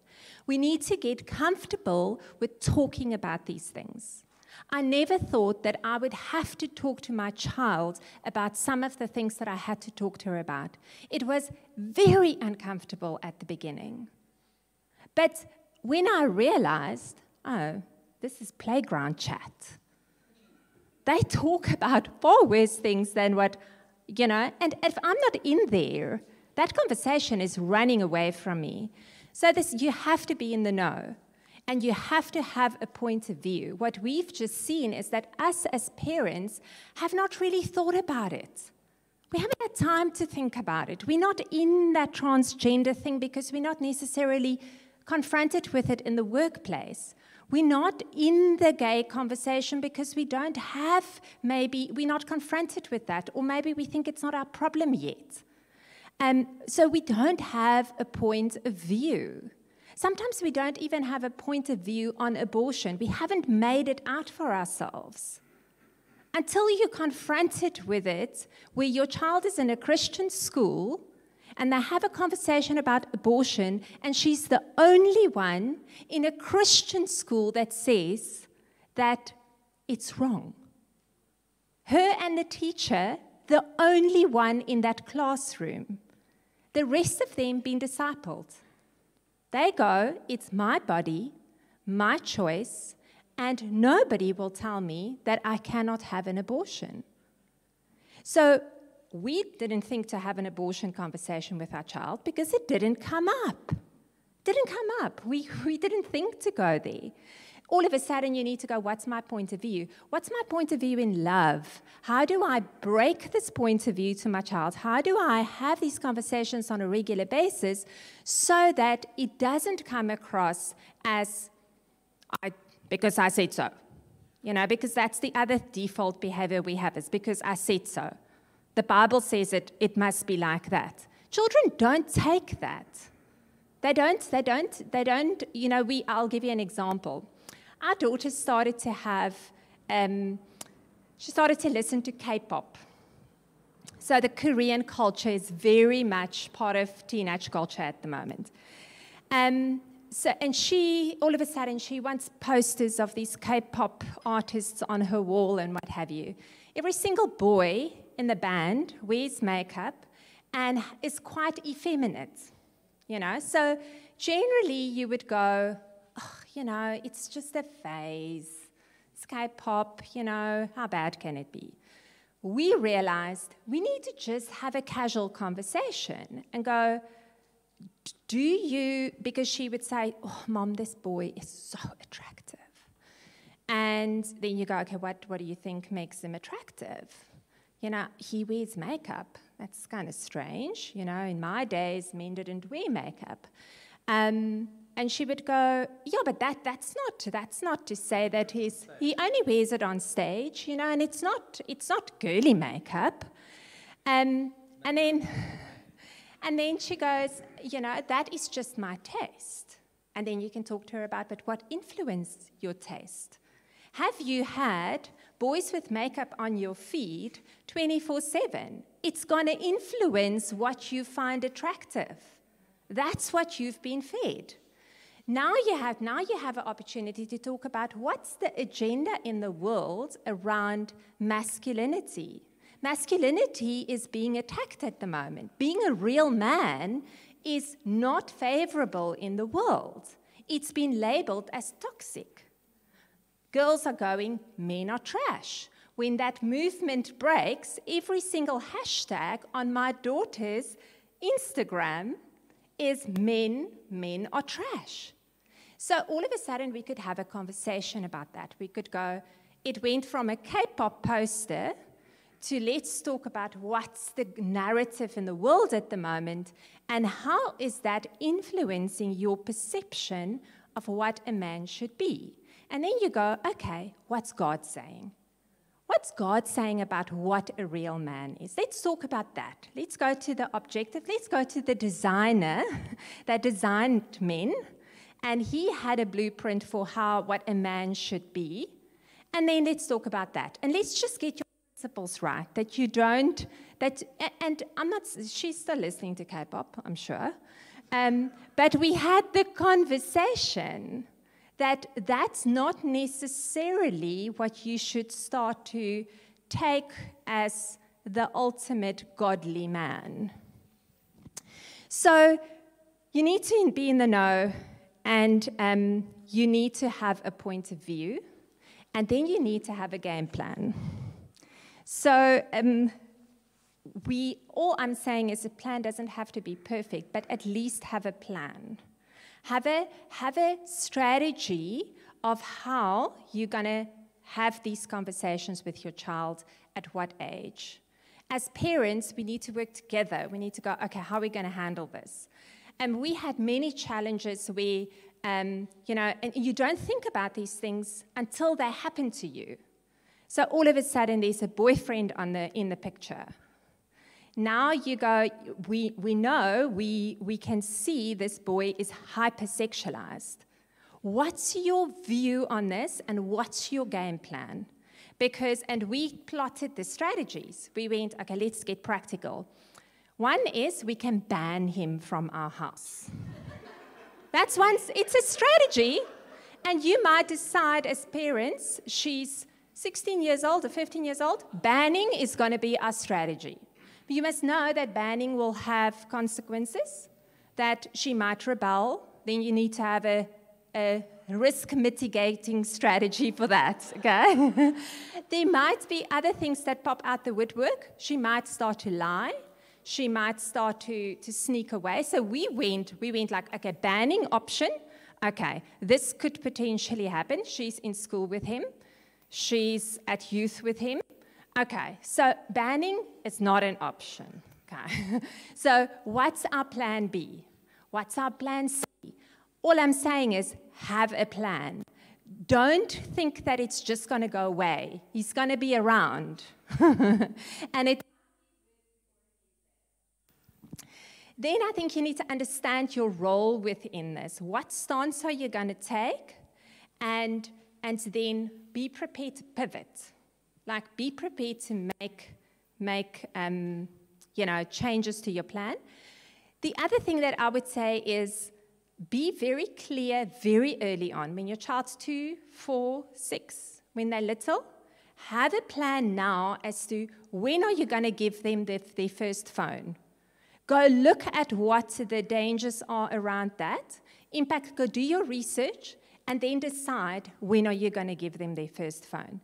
Then decide up front what rules you're going to have around that, and don't break your own rules. Because once you've given it with no rules, after the fact is really hard. So boundaries up front. Go away today and go figure out when you are prepared to give your child a phone. Decide how you're going to manage that. And be prepared to take it away when it doesn't work. So I'll tell you what we did. Because luckily, we went through our journey before Lisa hit the age where she wanted a phone. But we knew we're not going to give her a phone. We're going to stretch it as far as we can. So that was our strategy. Then we said, okay, we're going to give you a phone, but this comes with responsibility. So here are the rules. Responsibility and accountability. So, if we see that you cannot manage your time on this phone, we will have to manage it for you. So we're going to give you a little bit of rope. If you hang yourself, game over. Then we say to her, we're going to let you make certain choices, but if those choices are dangerous, then we're going to step in. So she always knew that we're going to step in. Also said to her, I will always know the password to your phone, and I must be able to pick up your phone at any given time and look at it. Easier said than done, because you do feel like a terrible person to go, come, let me have a look.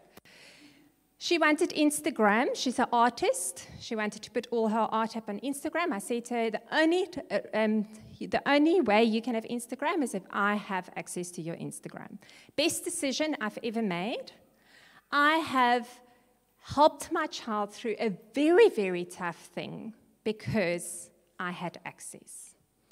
I see some of the children on Instagram that's in her class, and I want to cry because the mom and the dad's not part of that child's journey that she's going through. They've got no idea. They can't see how she is actually falling off the rails, and I can see it firsthand.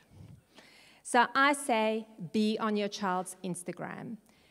There came a time when she was like, this is hard for me, but she's accountable. There's an adult that is watching her. And I said to her, I'm not gonna shout at you when you make a wrong mistake. We're gonna have a conversation. 8-9 months in, she sat when the problem was removed. She said to me, Mom, now, she said to me, I just want to say thank you. I want to thank you because I didn't know how to identify the toxicness of this relationship. I didn't see the dangers, but I learned. I learned, and you were there. You were there to catch me, to cry with me, to hold me, to guide me, to pray with me. There was someone there, an adult who could help. A lot of these kids don't have an adult. They're in that conversation. They don't know what to do with it. They feel stuck, and there's no adult to help them. I just wonder if you can go back to... So I would just encourage you to decide what your boundaries are. And it's hard. I'll be honest with you, we had fights about boundaries. Because sometimes I would go, give some rope, and Karel's like, no, we can't give rope. We can't, I've also had times when I was like, no, I think we need to give her space. And Karel said, okay, we'll give her space. And then it goes wrong, and then I go like, oh, why didn't I listen to Karel? He had the gut feel that we shouldn't have given her the space, you know. So just work together and decide and be very clear about it. Don't be wishy-washy. If it's 2 hours a day, stick to 2 hours a day. If it's, you can have it with, if I have access to the password, stick to it. Just make those rules. Don't wait for it to run away with you. So I'm going to leave you with that. And then the last thing is what we've just seen is relationship. Relationship is everything. And this was a big learning for us. And we actually went to another talk, and we learn from every talk that we go to, because there are other speakers that are just so good at these talks. And there was a specific just talk around parenting styles, and that really helped us tremendously when we understood that sometimes we have the wrong parenting approach, and it just shows you that parenting is it's really, sorry, I just want to pull this up. Parenting is really a learning curve for all of us. None of us have done it before. If you think about it, it's like we're in a job that we're not qualified for. It's not like we had a test run. You know, it's like you get thrown into it and you have to figure it out along the way. So there are more or less four parenting styles, and 3 of the parenting styles really create children with a high propensity for addiction. And that is the authoritarian. So it's that guy in the. So it's high control. Karel's authoritarian. Really well-meaning. You could be really well-meaning and go like, no, what I said is no, and it's like no. Yeah. So it's strict. You've got high expectations. You give orders. You reject. You control. You're unsupportive. That is authoritarian. You are the authority in the house. You've got high levels of control, levels of warmth and affection.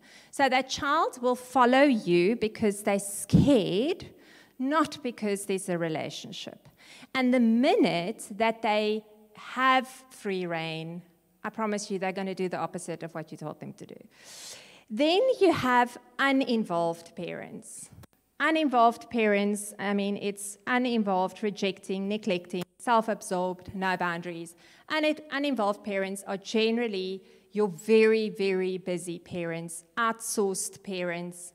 It is very prevalent in this day and age, because in order to have the lifestyles that we want, in order to stay in that house in the estate, drive that 1.5 million rand car, you're going to have to sell your soul to some corporation. You're going to be busy.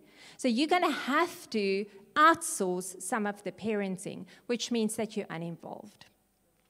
Then there's permissive parenting. So there's the parenting where I'm going to be your friend. If I'm friendly with you, if I'm with you, if I'm rocking it out with you, gosh, we're going to have a good time, and you're going to love me, and you're going to do everything that I tell you to do, and you're going to be an obedient child. So you're very affectionate. You might be very nurturing. You might be a little bit indulgent, but no control. It's like, you know what, I did it when I was young. Let the kids be kids. It's just a phase. Oh, they're having such a good time. No, they're throwing back tequilas at the age of 16. It's a problem.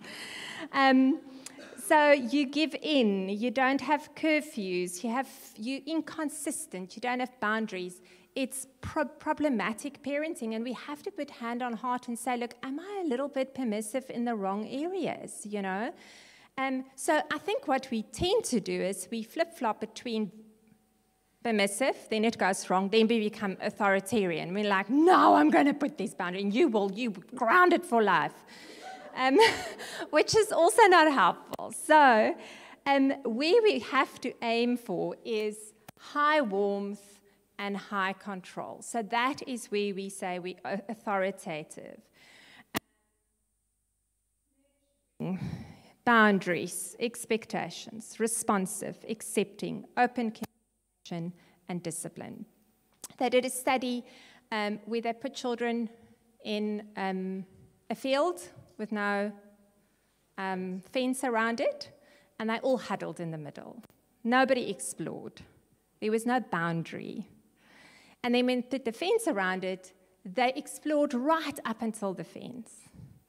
So it's so important that we put boundaries in place, that we have healthy boundaries for our children, but also don't make them so rigid that we have to be able to change, because we are still learning. Our child's an individual. Our child's got a different specific personalities. We had to figure that out, and we're still figuring it out. And with every developmental stage, it sort of changes. And then you're like, oh, now we're dealing with something different here, so we're going to have to pivot.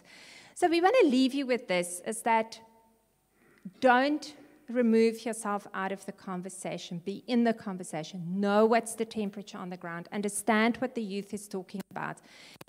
Learn to have those conversations in the right manner, and have a game plan and build a relationship.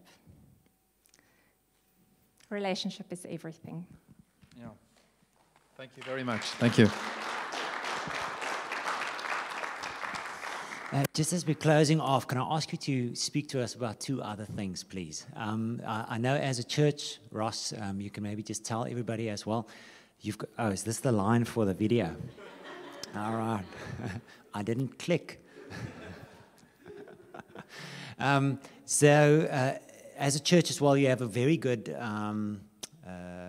pornography addiction program that you also run.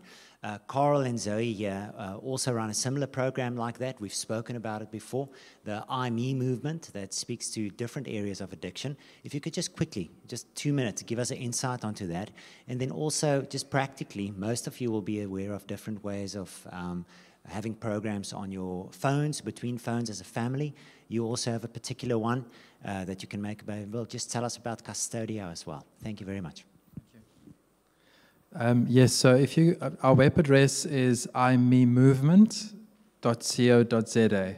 So iMe is all about accountability. So iMe, it's a ripoff of the iPhone because it's the digital generation. I need to spell all of that out for you.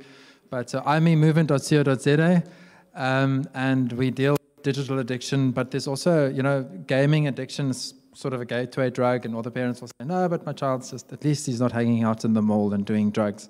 He is doing a drug in it's on your sofa, and it's not teaching him all that he needs. So there are some resources on the page. Another valuable resource for parents is commonsensemedia.org, if you guys want to take a look at that. And the other organization that we work with closely is case-sa.org. They also have wonderful books, parenting books, and how do you talk to children about pornography, especially to the younger ones. You talk about good pictures, bad pictures. You don't talk about pornography. You don't use words and terms that they don't already know, understand, or come to you with. So you address it on their level of understanding, especially for those of you with younger kids. But yeah, so the iMe movement, we have talks at schools, we have talks such as these, and then we also have recovery groups. We have a recovery program. We've been running that with adults now online, and then with younger kids in person, if it is within our vicinity and it is possible for us to all make it to the same venue. And that's a 12-week, 90-day program. We also have a software called that we've purchased a whole lot of licenses that you can buy for 700 Rand a license that covers you for 5 devices for a whole year. So if you work it out, it's like 11 Rand a month for your device. Your data will cost you more. So it's called Custodio, and it's on our website. On the imemovement.co.za, there's Custodio.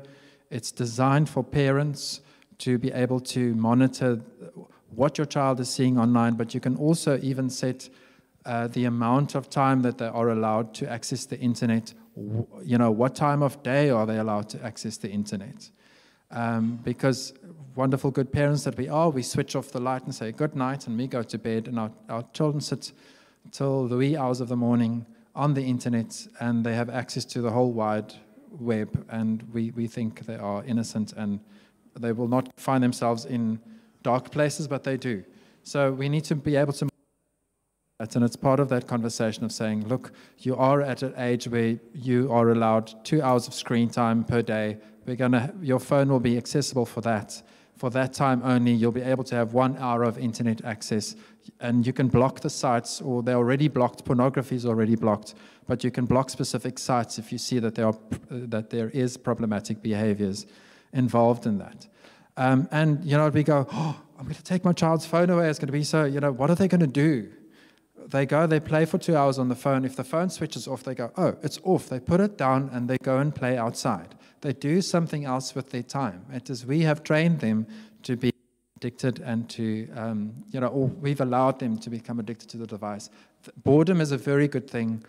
A child psychologist will tell you that. It's very good for us to be bored because it stimulates creative thought. We stimulate creative juices and we do things.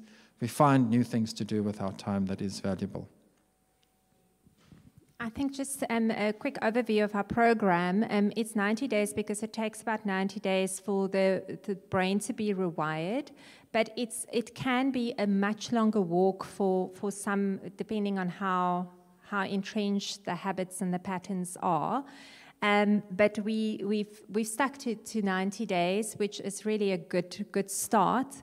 And we start off by we call it the no, grow, go sort of format. You start off by just understanding what has happened to you, what is your current addictive patterns. What are the things that makes you run to this? When do you go to it most? To really get that self-awareness of what has happened to me, how addictive am I, what's my addictive cycle, etc.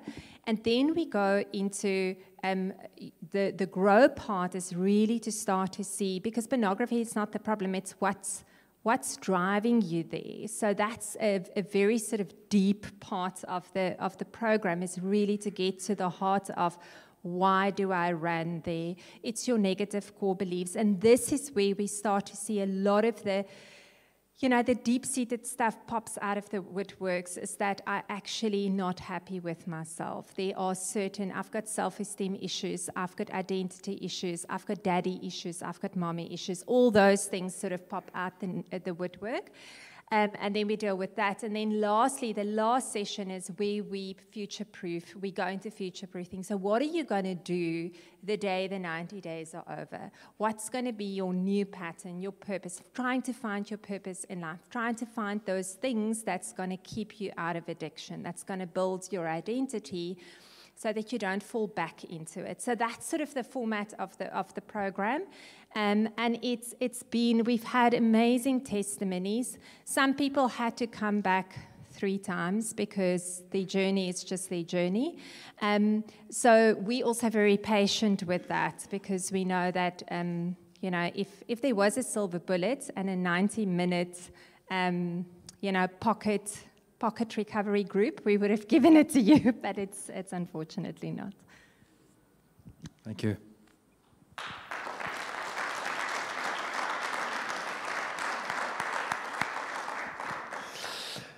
I thought your talk would prevent our children from ever having problems, so but they say that you'll know the truth, then you'll be miserable, and then you might be set free. Nah, yes. Yeah, it's great. Thank you so much, Karel. Thank you, Zoe. At least we know that where you live, and it's close, and we can have a relationship with you. But thank you also for inviting us to your information and your programs online. Dankie. Let's take a 5-minute leg stretch, and then we'll have time for Nicola de Jager. Thank you. So the friend that I'm going to introduce today, I've known Nicola. Nicola, dit is lank, né? Dit is baie lank. It's more than 20 years that I've known you. But they were elders in the church that we planted together in Pretoria, lang gelede, just after the turn of the century. You remember the millennium where we were afraid that all the electronic devices will go dark and the world will go dark. It would have been a good thing. So it's great. But Nicola de Jager, Nicola and Philip, she's a lecturer in Stellenbosch University in political science. She's really bright. But she's also a nice person. Some professors are just bright, but they're not nice. But she's also nice. She has 2 beautiful boys that are teenagers and that are older now. And The reason why she's involved in these talks is from a political perspective, but background, but also when it comes to parenting, because she'll talk about it, but some issues that they've had in their school, where she is on the governing board of the school. So I would like to welcome Nicola. I'm going to pray with you, Nicola. And yeah, thank you for talking to us, because this is not just a home issue. The kids are also going to schools. So Father, we thank you for Nicola. We thank you for Philip. Thank you for years of faithfulness, God, of building godly community and looking at power and community structures, God. So we thank you for wisdom, and we thank you for the grace of a mother who speaks to us, and we pray that you will help us, God, to be aware of the powers and the opportunities and the responsibilities given to us as parents in a community. In Jesus' name, amen. Thanks, Ross. I reflect with some of my friends. I mean, you make me sound really old. I just want to say that. All these years. But there's something beautiful also about getting older. I'm not going to say old. I'm not ready for that. Older is that when you reflect with your friends, you can reflect the years, you know, and where we come from. And there were children, and before that there weren't children, and before that we weren't married, and then we were married, and we've gone through this. And it's really precious to have such precious memories with friends and moments and experiences and journeys. And yeah, so that for me is really precious. So thanks, Ross, and greetings to Margriet. Yeah, it's lovely to be here. Thanks for familiar faces. It's nice to see the familiar faces. I have to say that Karel and Zoë undid me. I wasn't too sure how I was going to get up here and talk. I mean, I'm like, you know, and then there's that kind of that, you know, I'm crying, but at the same moment, I'm like, just let me out of here. Who must I fight? You know, that mama in me. I've got two beautiful teenage boys, and I'm just like, just let me at them. Let me at them. Give them to me. I'm going to go for them. You know, it's really challenging to think what our kids have to face and the world that they find themselves in today. So I want to start with this one. Not this one, is it?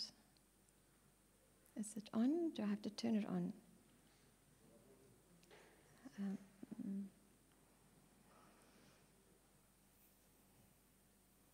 Where do I press point? Oh, okay, great. So I wanted to show you, start with this one, to show that we do family. And not only do we do it, we love it. It's wonderful. It's awesome. So at the top, that's probably a more recent photo. That is my husband in the front. That's Philip, and those are our two really gorgeous boys. So I'm raising, I trust, good, solid men. Shame my eldest, oh my goodness.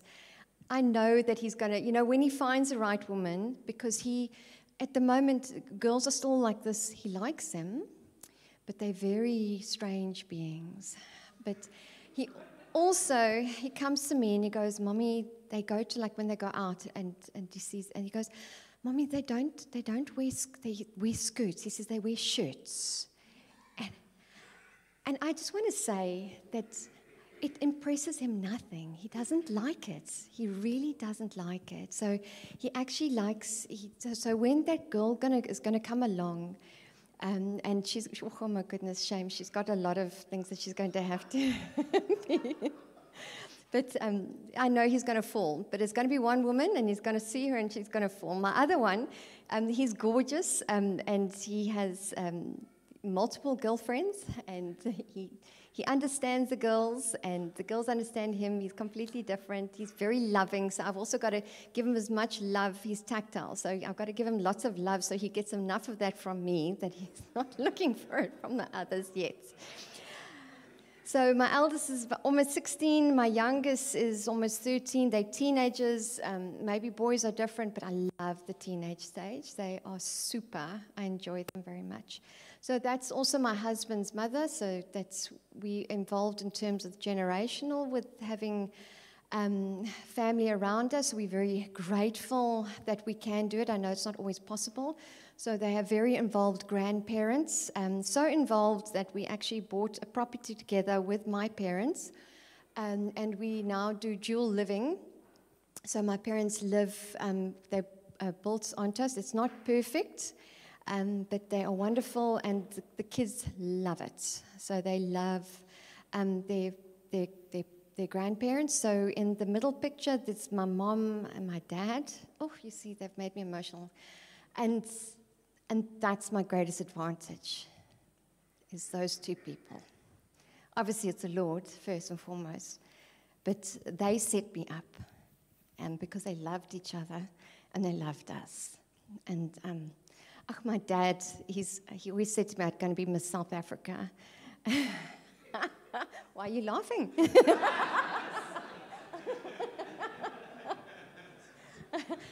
It never occurred to me that I would not be Miss South Africa, that my legs were not going to be long enough for Miss South Africa. I just thought, my dad said it, I'm going to be Miss South Africa. And then there's my brother, and then my brother and his family lives close by. And so they also get to know their cousins, which is also an enormous blessing. So my eldest son, and their son was born on exactly the same day. So they're exactly the same age.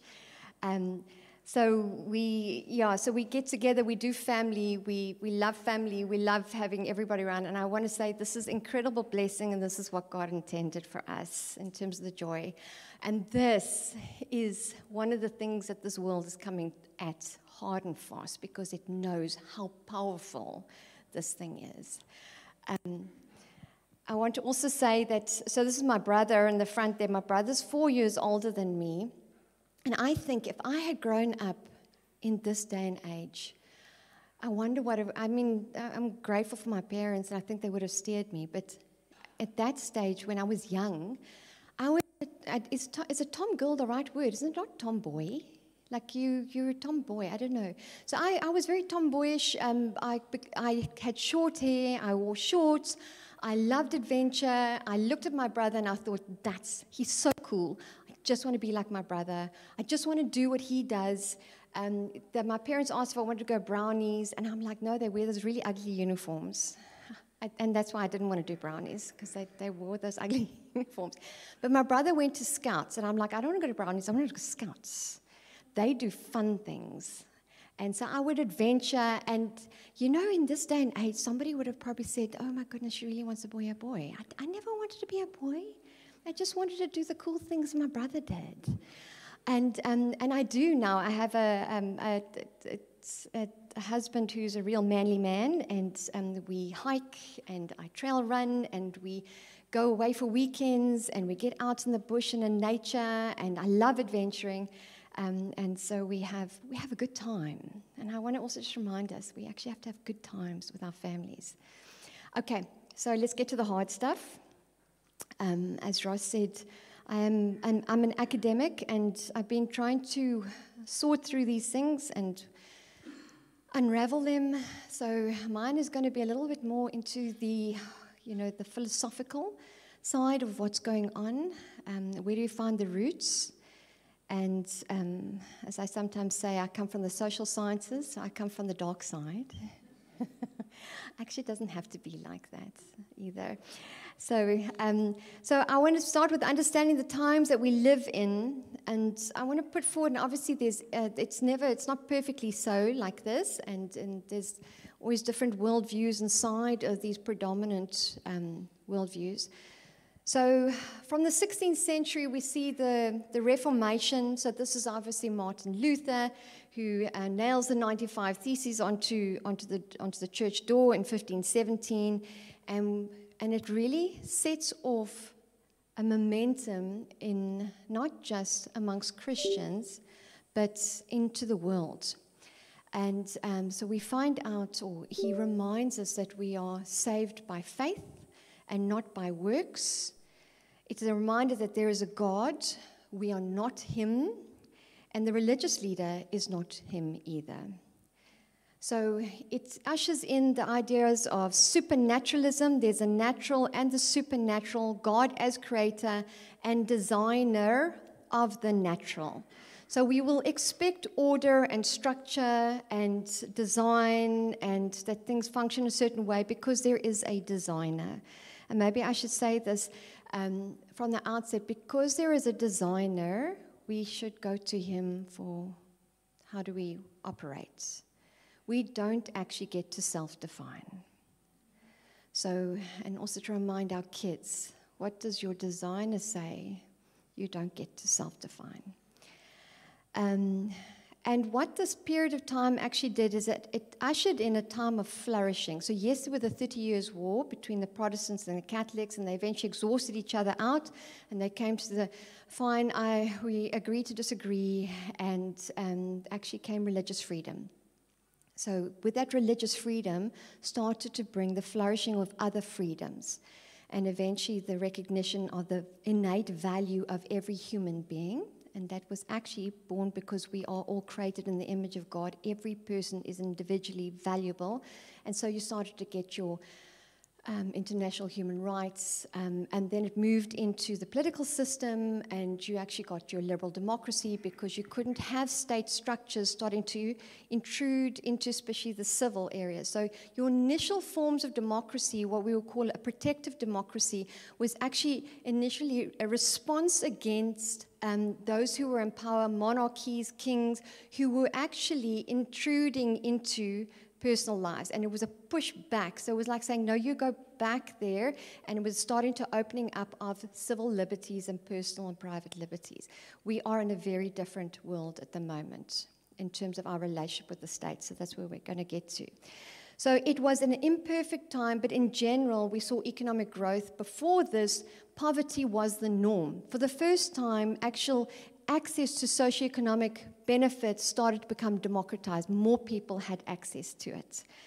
Then we move into the Enlightenment, the 17th century. So obviously, it's quite a bit of crossover. See, 1685 to 1815, secular humanism arrives. So it's science, rationalism, logic, truth can be known. The difference with this is the first one was supernaturalism, that from God comes the natural order. This time they said, no, well, thanks very much. We're going to leave God out of it, and we'll put ourselves on the throne. So this is a period of just the natural and naturalism. Everything is natural, but now the human is on the throne. So there is a recognition, and obviously, especially in the academic environment, I come into contact with secular humanists. And it's interesting, when I did a talk, my husband and we actually did a paper on the influence of Protestantism in terms of democratic development in sub-Saharan Africa and good governance. And when I show them this picture of how Protestantism is declining in the West, and it's increasing into Africa, Latin America, and I get all excited about it because I expect that this is going to have a ripple effect in the other aspects of society. They look at that and they go, oh my goodness. That they see what's happening in Europe as positive because it's a secularist theory, this idea that the more you know, the more you progress, and you're going to grow out of your religion. And so they kind of see us as a little bit of unevolved, that we kind of tolerate it. So I get this kind of like condescending, tolerance, but like, oh, she's really misreading that picture, isn't she? Whereas, and they just seeing this as, no, well, Africa is, and I'm just thinking, I'm seeing the light is coming to us, and they just think, no, we're not going anywhere. And I'm just thinking, sure, I'm so glad I live here and not there anymore.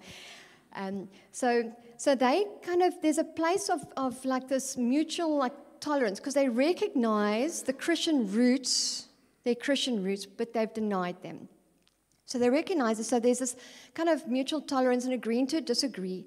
But now we're into a different phase. And this is a little bit what Reitze touched on. It's a little bit what Zoe and Karel touched on. But we're in, I would argue, the postmodernist era. And it's ushering in the paganism, okay?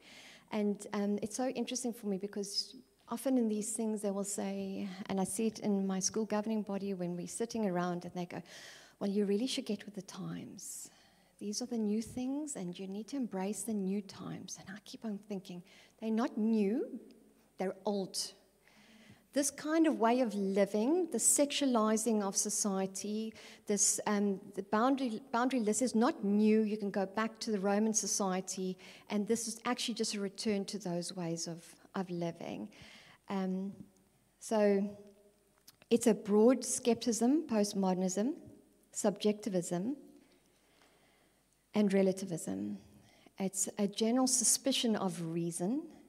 It's a return to mysticism and paganism. And so it's a return to Greek and Roman religions and traditional religions.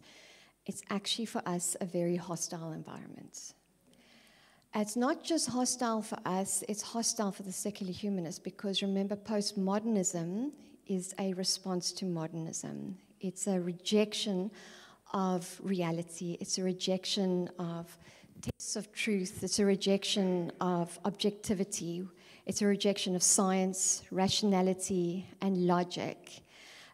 So what we're actually finding is a lot of the literature that I'm also reading around is these classical liberals or secular humanists who are looking at this and going, oh my goodness, this is the end of biology, this is the end of science, this is the end of maths.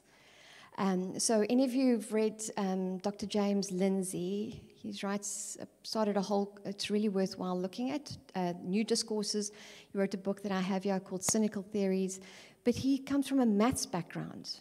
And he's not necessarily a Christian, and he's reading these signs, and he's like, oh, this is, it will be the end of maths, and etc. So I want to encourage you with a scripture. Colossians 2, verses 2 to 8. And before I do that, I really enjoy Paul's letters because it's encouragement to the church in similar environments. As I said, we are moving, I think, back into a more pagan environment.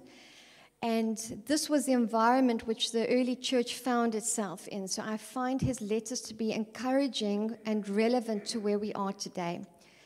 So he was dealing with heresy and false teaching. There was syncretism with the Greek philosophy, the Jewish legalism, and mysticism that was coming into the church. So it was this early form of Gnosticism that Jesus was merely one of the semi-divine beings. So he can be part of, but he's not the only one.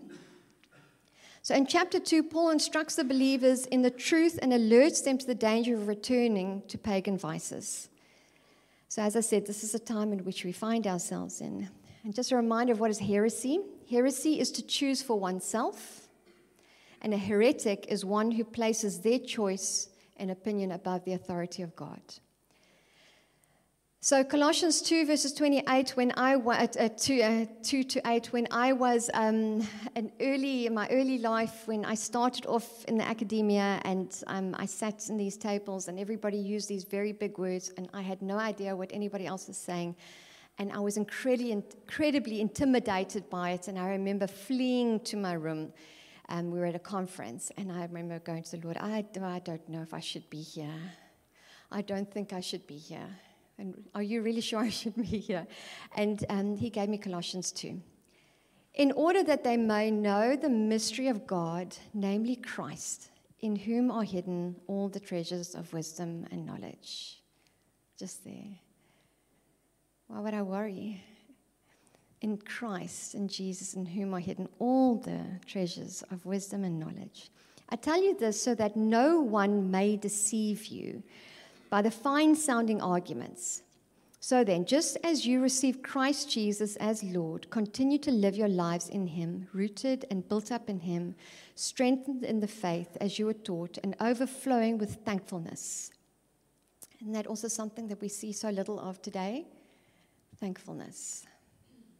See to it that no one takes you captive through hollow and deceptive philosophy, which depends on human tradition and the elemental spiritual forces of this world, rather than on Christ. So there were two things for me. The one was clearly get rooted in Christ, get rooted in his word. And that's what I did. I read his word, and I started to say, okay, what does governance look like? What does it look like in accordance with your word? What does your word say about it? So I've read over the years, and every time I'm still learning. We're always still learning. Just quickly, my son is a grapkas, so he thinks he's very funny, and he said to me, Mommy, you must actually employ a teenager. He says, well, they still know everything. So as you get older, you realize you don't know everything. So I'm learning all along, and I'm enormously grateful. And then there was a second thing in here, and that was don't be deceived. And it says it twice, do not be deceived. Do not be deceived. And so our instruction is to be rooted in him and don't be deceived. Because they're going to be fine-sounding, but they're going to be hollow and they're going to be deceptive. And they're going to be dependent on human tradition and the elemental forces of this world. Okay. So, in my attempts to kind of unravel and try and understand what is going on, a couple of years ago, I think it was before COVID and lockdown, so maybe 2018, I went to Oxford, it was a real privilege, and I went to an academic freedom conference, and where people went to go and share on what was happening inside the academia. And which was interesting, we had a conference on academic freedom which we had to keep closed because we were worried it was going to be disrupted. And that's kind of the reality of what's happening and inside the academia. Okay, so what are these ideological roots? The previous speakers have touched on this, so I want to kind of start scratching away a little bit there. Two kind of, I think, founts. One is postmodernism, and the other one is a Frankfurt School / Marxism. I do think the term cultural Marxism, I'm going to get to it, is perhaps the more better description. But what has happened is that they've called it, on those on that side, saying this is a pejorative that the conservatives use. So they've tried to undermine it. So I'm nervous to use it because I don't want to undermine myself when I write, when I speak about it, and people shut down. But we'll get to it. So okay. So first, postmodernism. Postmodernism, we see three phases. It's recent. So 1960s, 1990s is a response to modernism. It's deconstructivist, it's skeptical, it's in literature. Again, this is coming out of your social sciences, out of your arts, that environment. It's a reaction against this ordered view of the world. They reject that there is objective natural reality. They reject the descriptive and explanatory statements of scientists, and that historians can in principle be objectively true or false. They reject reason and knowledge. They say there's no such thing as human nature, but rather human psychology has been socially engineered. This is what Reitze was saying, so everything's been socially engineered. There's no objective reality and that all is relative. Rather, knowledge is a construct of power, and society is made up of power constructs that need to be deconstructed. So it's very skeptical, it wants to deconstruct, but then we move into phase two. Phase two, 1990s to 2010, we move into what's called the applied or activist postmodernists. It fragments, or it doesn't really fragment, or it has different offshoots, queer theory, critical race theory, fat studies, gender theory, etc.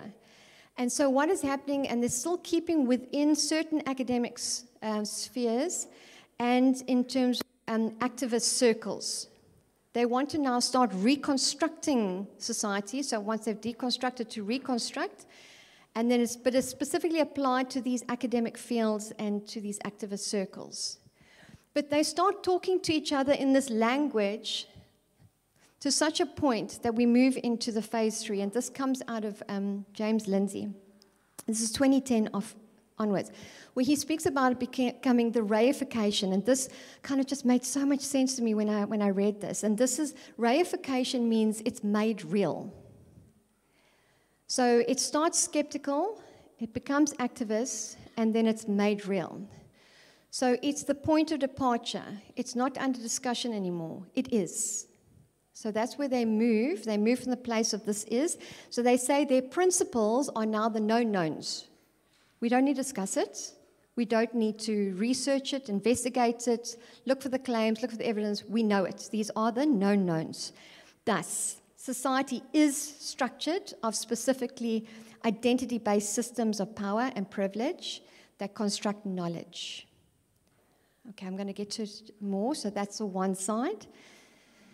The other side is the Frankfurt School and the Marxism. So it starts with Antonio Gramsci, that doesn't just start, it obviously starts with Karl Marx, but then into Antonio Gramsci, where he views churches, charities, the media, and schools as organizations that need to be invaded by socialist thinking. So what happened is we, just before, well, into the World War I and then to World War II, prior to that, you got the Russian Revolution, and remember the whole point of Marxism is to create this utopia, this classless society, where everybody's equal, nobody owns anything, you'll own nothing and you'll be happy, if you've heard that one recently. So everyone is classless, and the way you need to do this is you need the proletariat, you need your working class to rise up and overthrow the landowners, the bourgeoisie, and when that classless society is established, everybody's going to be happy because we'll all be equal. And it didn't happen when World War I and World War II came because there was the expectation, okay, this is the right moment for the working class to come and rise up against the bourgeoisie, and it didn't happen. And so what happened, especially so with European countries, so especially Britain, everybody rallied, became patriotic, rallied together, and they fought a common enemy, irrespective of their classes. So they looked at this, and they were like the communist scholars, and they looked at this and said, well, what happened here? And they said, okay, there's something that happened. There's civil society that rallies together. There's this underlying value of a family that rallies together, that there's these associations, and they work together. This is where the problem is. These are the institutions that are upholding the system, and we're not going to get the ideal until we unravel this. And so is born cultural Marxism. And so the idea is a war of position. So this is Gramsci's idea. And it's the equivalent of trench warfare. So you don't go full frontal. So with the Russian Revolution, that was full frontal. You go straight for the state. They didn't have these other civic associations. But with now in the Western world, you have to go for these civic associations. So you've got to go trench warfare. You go underground, and you start seeping into all of these institutions. So a student of Gramsci calls this the long march through the institutions. So what are these institutions in particular? And I want you to remember this, is to go into the so-called private spheres. So to use the public into the private, and we'll have a look at that. So we're talking about churches, charities, media, schools, universities, and the economic and corporate environment. So then this moves into the Frankfurt School, and these things come together, and this postmodernism and this cultural Marxism come together, and we see today what is called critical theory, sometimes also just called theory, and sometimes called social justice, and sometimes called wokeism. Okay, please also ask people for their definitions, because sometimes people mean something very different when they say a word. So just say, what do you mean by that? So we can just have clarity around it. So the critical theory is that this is a way of seeing the world, and they understand it in terms of two primary claims. The first claim is that everybody can be divided into two groups: those who have power and those who don't have power. The second claim is that those who have power always oppress those who don't have power. So two claims. So the oppressors are those with power, and the oppressed are those without power. But how do we know who these oppressed are and who the oppressors are? Don't worry, the critical theorists tell us. Sorry?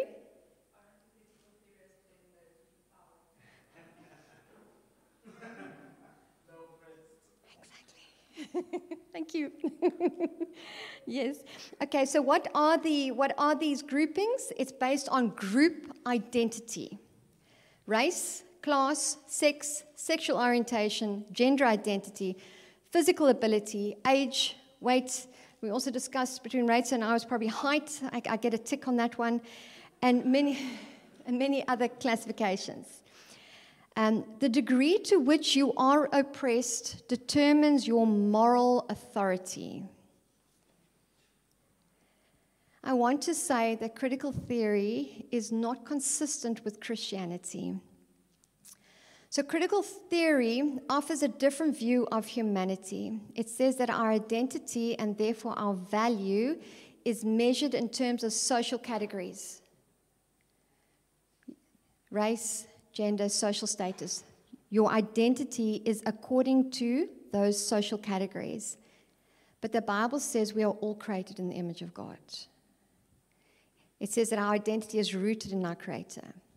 And I love that scripture which Reitze shared about that actually it's not about the flesh, because we are created in Christ Jesus, a new creation.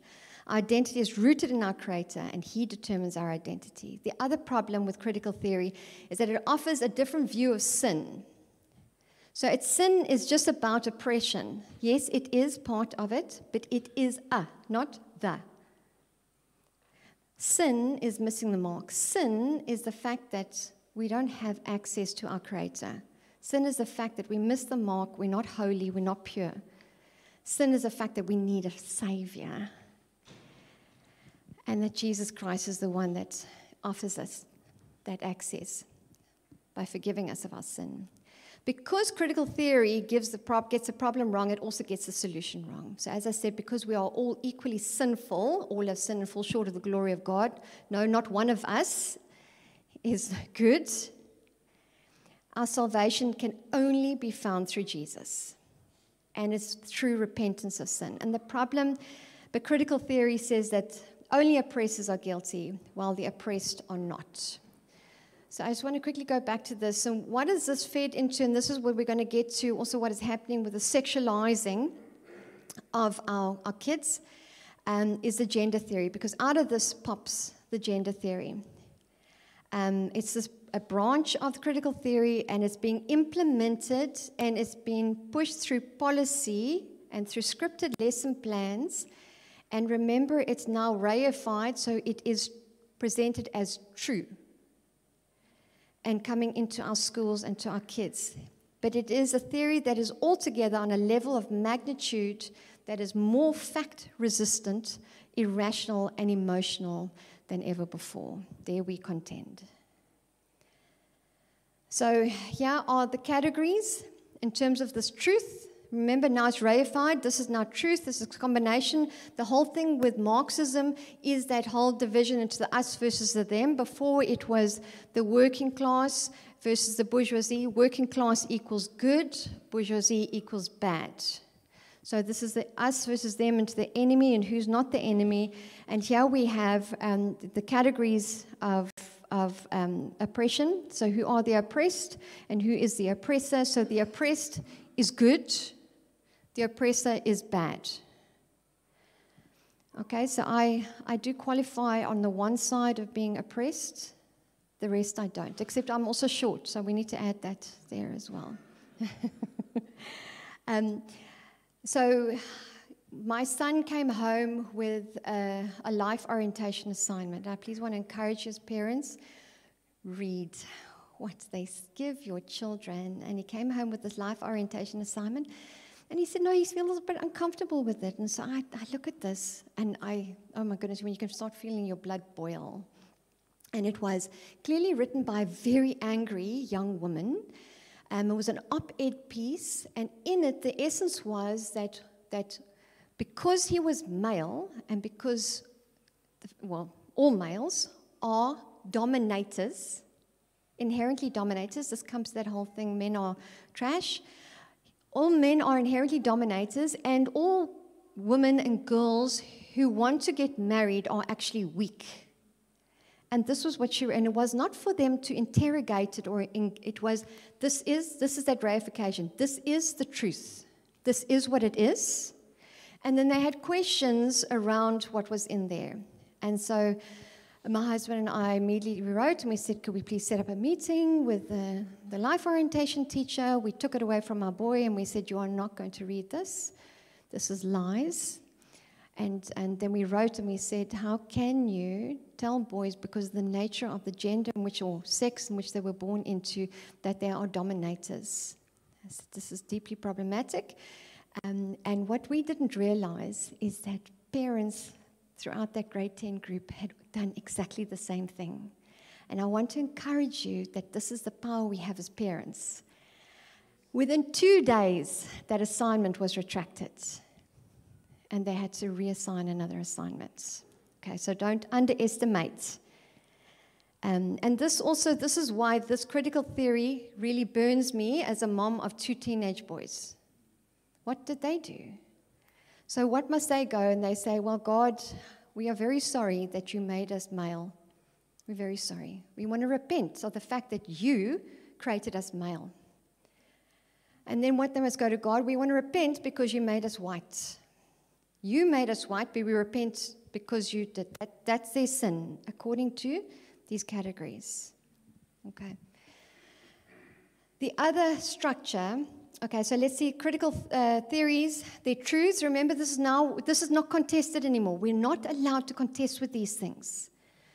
So some of their truths: all white people are racist, all men are sexist, sex is not biological, but exists on a spectrum. Language can be literal violence. We're starting to see this with the hate speech bills. It's going to get tight for the pastors. Really. And for us, denial of gender identity is literally killing someone. This is where we are. This is the reification of the postmodern political principle. And its proponents are imbued with a moral charge. Remember, they feel this is what they must morally fight against. There's a moral charge to undo these oppressors and levels of oppression. And this has come into the universities, and this is why we're starting to see cancel culture, deplatforming, anything that's not in line with this. We're finding, even with my other colleagues, that we're starting to monitor our own, what we're saying. Be careful what you're going to say. You never know when it's going to go up and who's going to come for you and so forth. So this comes to 2 philosophies. The one is John Stuart Mills, who says the point of a university is to understand the world. This is the science. So even in political science. So if I want to understand what does an ideal political system look like, which one brings prosperity, which one brings stability, I don't go, oh, well, let me think about it. The one which has more flowers, yes. I'm now going to decide that all countries need to have more flowers, and then but that's my decision. I think that's what should be. No, I'm going to look at, okay, actually, if I compare these countries, I find that these ones all have the middle class. The middle class starts to play a very important role. It brings in stability. We find that people are settled, they're economically settled, so they become more engaged, they get involved in their schools, they start holding those in positions of power accountable, and then from that I derive that, okay, this is an important aspect of democratic stability.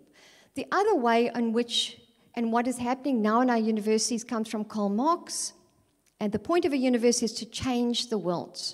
And I know it sounds nice. That is not the point of a university. To change the world is a normative. To change the world according to who? According to what principles? Okay, and this is what is happening, is we are currently raising, not all of us, we are currently raising activists in our universities. Part of the structures that is coming, and this is what we're going to get to, is the family. The family is considered to be deeply oppressive and is upholding all of these structures of power and domination. So let's go back. I want to go forward. This is nothing new. So again, this is just rinse and repeat. We're just doing this one again. So if we look at this, is from the Soviet Union Marxist ideology, and this is from their schooling theorist. We must make the young into a generation of communists. Children, like soft wax, are very malleable, and they should be molded into good communists. We must rescue children from the harmful influence of the family. We must nationalize them from the earliest days of their little lives. They must find themselves under the beneficent influence of communist schools. Beneficent, obviously, good, all-knowing, kind, knowing better than parents. To oblige the mother to give her child to the Soviet state, that is our task. We're here again. So I want to show you a clip, Ross, if you don't mind. This is a feminist. This is really part of the gender theory, and she's got a very good idea that she would like to share with us.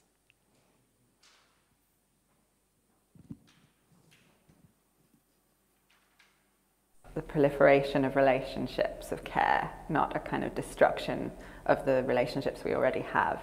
Capitalism and capitalist states rely really heavily on the family as a unit of social discipline, social order, austerity, and a source of huge amounts of unpaid labor. In the history of feminism, abolishing the family was, very well known as a demand, particularly in the 60s and 70s amongst certain strands of women's liberation, including Shulamith Firestone's famous The Dialectic of Sex, where she talks about children's liberation and a world in which children and women would have much more autonomy over the households in which they live. It's feminists who have mounted an analysis of the private nuclear household as the site of the overwhelming majority of the rape and abuse that takes place on Earth.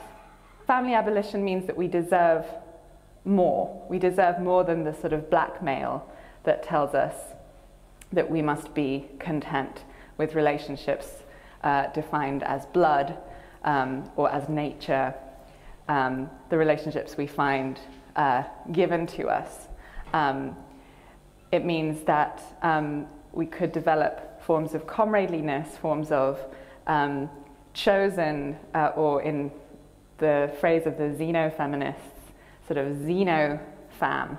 Xenofam can be as good as, at least as good as, relationships of sort of biological or biogenetic nature. So that's one way of thinking about abolition as a process of building and growing all the kind of forms of love and care and solidarity that we deserve. Sounds good?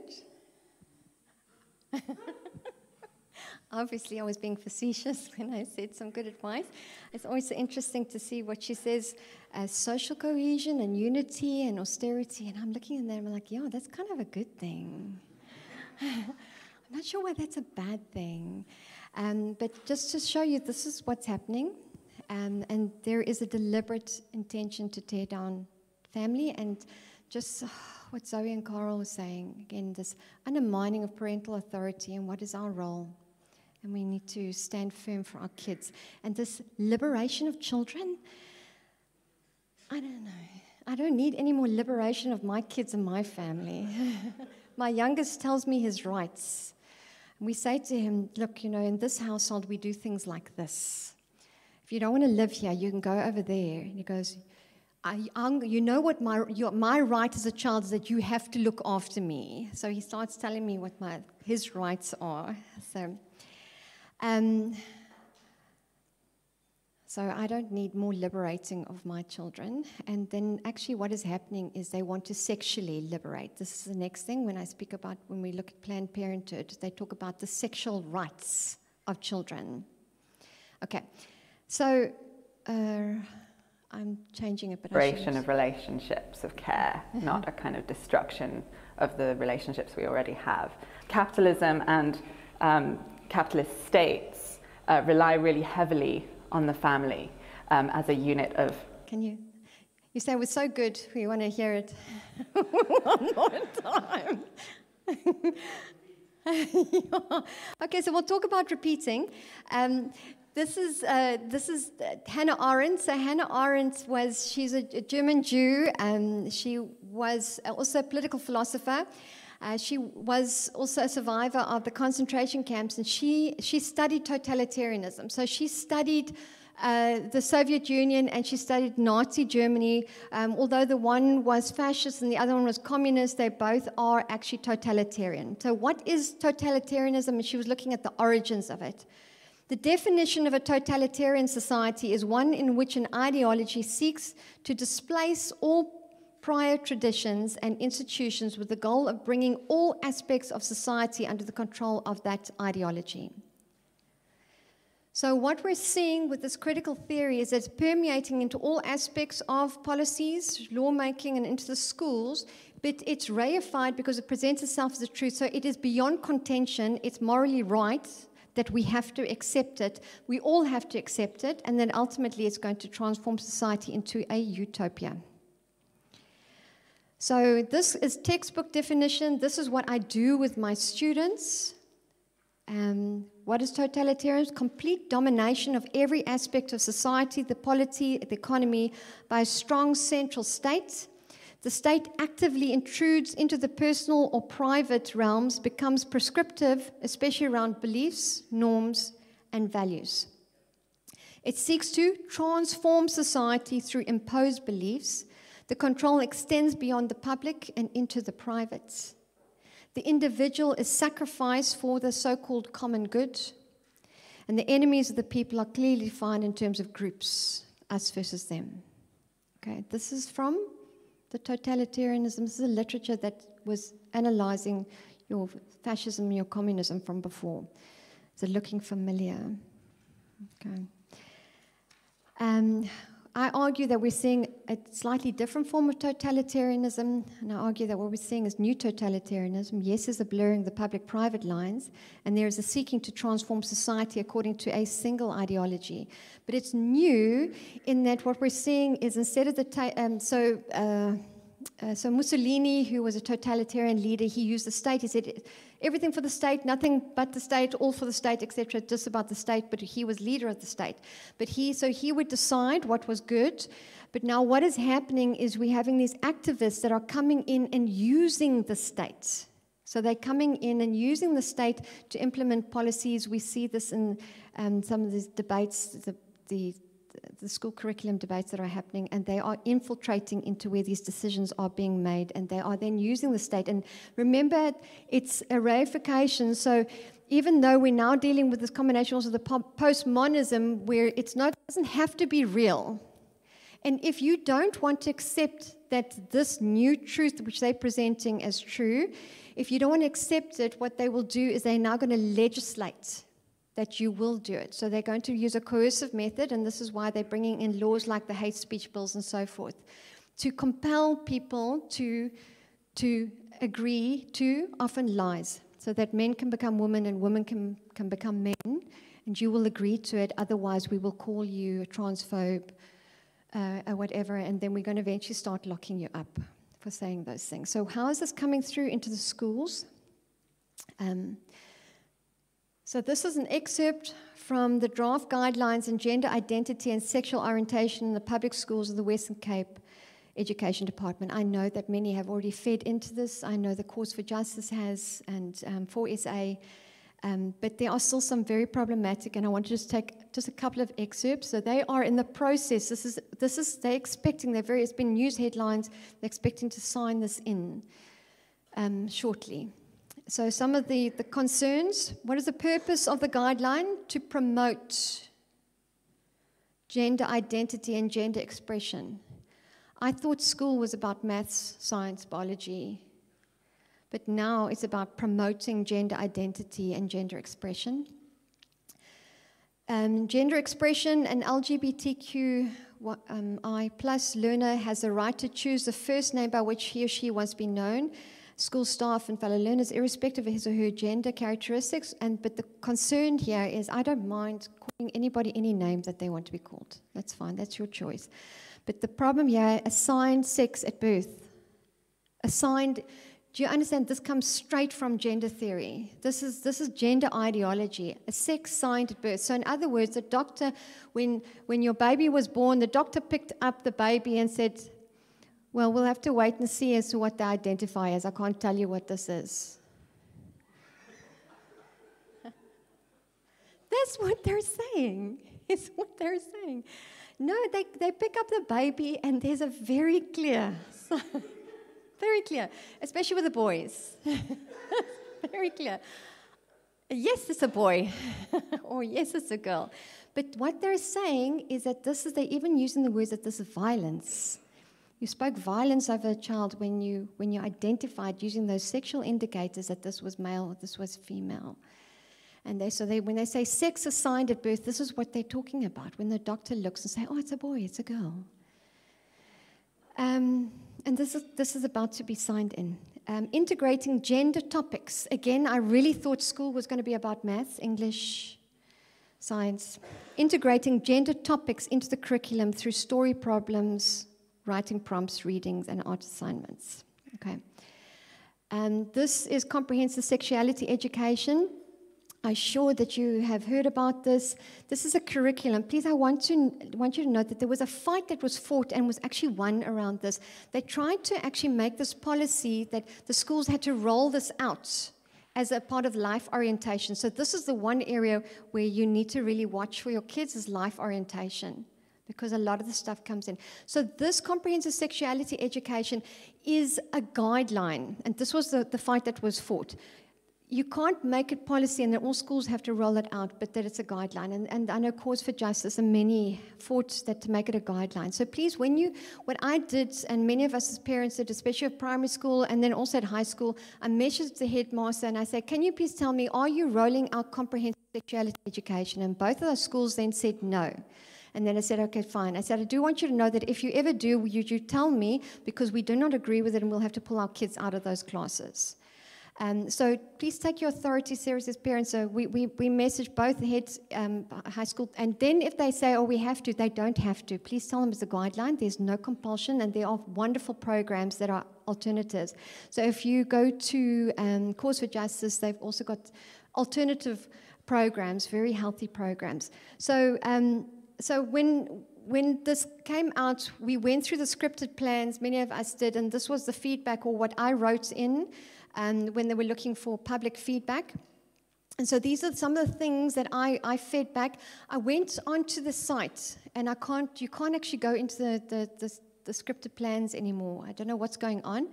But it's still there, and it has been rolled out in many schools, and often it's that the schools think they have to, but they don't have to. So I put in 3 comments which I said were problematic. I said, firstly, the part of the content is based on an ideology rather than biology, that distinguishing between the gender, sex, and sexual orientation, and it's a slow progression to actually separate the gender and the sex from each other and the sexual orientation and to normalize it for the kids.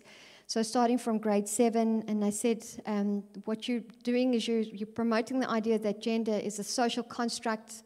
It's part of and rather this is actually an ideology, and this comes from the social sciences, it's not biological. The second issue I raised is that it undermines the role and value and authority of parents, and this is deliberate. This is what's happening. In the Educator's Guide for the Grade 5s, it warns that parents may have their own views or prejudices about their children being exposed to some of the content in the scripted lesson plans, pitting the state curriculum against the values of parents. That is what they're doing. So I think there's a wonderful book. Again, she's not necessarily a Christian, but not all women are feminists, and some women actually see the first wave of feminism as was actually fine, and the second and third wave, they just kind of really lost the plot. And she wrote Women versus Feminism. It's an excellent book, especially for women.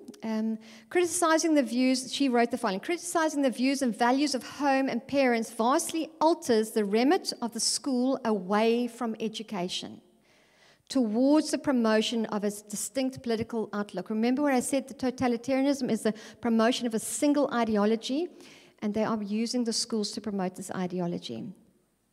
This actively breaks down the safety net of parents for our children, and this is part of what is wanted. Making them more vulnerable to pedophiles and predators. In addition, it implies that parents' values are not to be trusted, but rather the values of those pushed through the curriculum. The third comment I said was the curriculum appears to be externally driven, motivated by funding from UNESCO, and may have sinister motives, including sexualizing and thus encouraging teenage pregnancies as a market for abortion clinics. actually you can actually delve into this and actually show that this is exactly what is happening. So there's more than enough evidence to show that it's even they acknowledge UNESCO funding, and then you just go into the Planned Parenthood, and the Planned Parenthood, which says the objective is to enable young people to access comprehensive sexuality education. And you know, Planned Parenthood are abortion clinics, okay? And then to realize their sexual rights. So Planned Parenthood, together with UNESCO, is behind the comprehensive sexuality education, and they are there to liberate our children so that they can exercise their sexual rights, and so they actually want them to have exposure to this curriculum. So I wrote here, South Africans are by, and this was my feedback, by and large religious and conservative. They have conservative values, which, if promoted, because the argument they make is that we have high levels of pregnancy. So the answer to high levels of pregnancy is to sexualize children. Of course not. So I actually said we're actually largely religious and conservative. I said, but why don't we promote this? Why don't we rather encourage this? Because this will curb early sexual activity. On the other hand, the CSE curriculum serves to stimulate interest in sex, undermining the natural modesty of children from an early age. So grade 4s, 9-year-olds are shown graphic pictures, and I've looked at this, I've seen it, of private body parts. Grade 5s, 10-year-olds are presented with sexual assault scenario where private parts are grabbed. And then grade 7, which are 12-year-olds, are told about masturbation and that it will not hurt you and others do it. This is not encouraging children to be modest, abstain, or how their bodies physically work, but it is a slow progression of sexualizing children. And one of the reasons why, I'm sorry, but I also felt the first is sexualizing children early is good for business for abortion clinics. And the earlier you get to them, because the research shows that when they have the first abortion, they're more likely to have more abortions. So you've got to get them early. So if you don't believe me, here's someone from an abortion clinic to tell you this is what they do.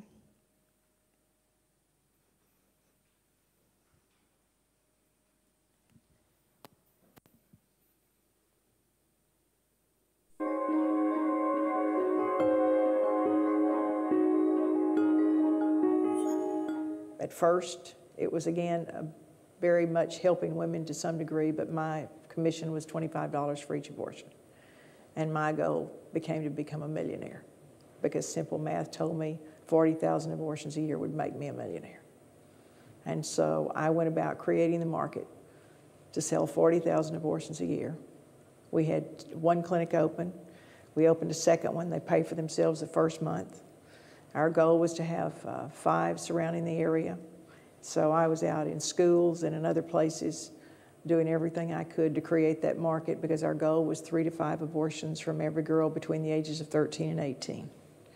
I'm sorry to tell you, I held the hand of one young woman while she had her 9th abortion.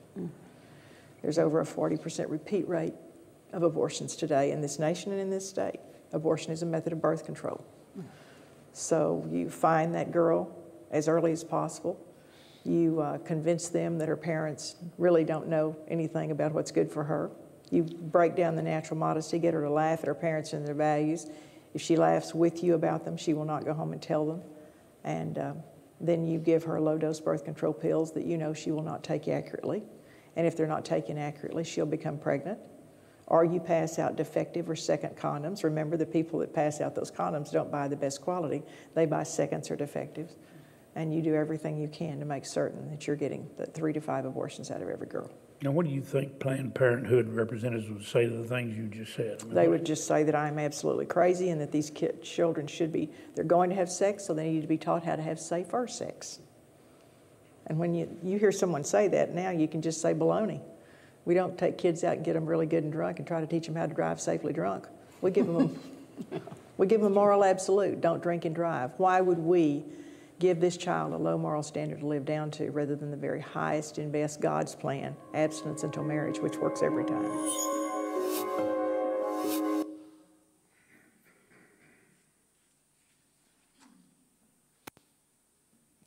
How much time do I have, Ross? Am I over?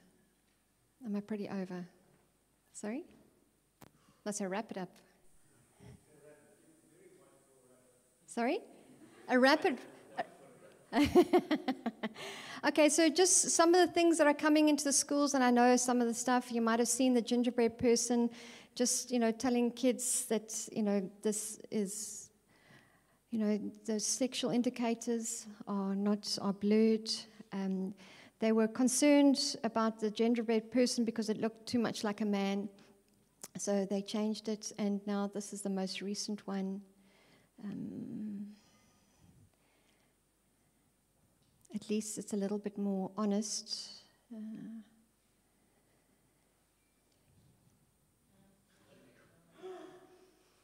Yeah, this has been rolled out in preschools, and then the kids draw the unicorn because it's cute, and who wouldn't want to listen to Barney? But then it's all a mythical creature, so at least they're honest about the mythical creature. But there you can start to see your sex assigned at birth.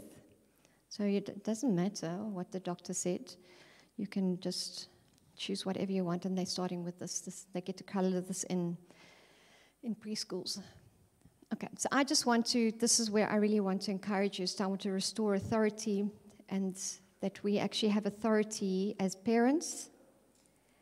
And what is authority? It's the exercise of authority in the family before it is the exercise of authority in civil government.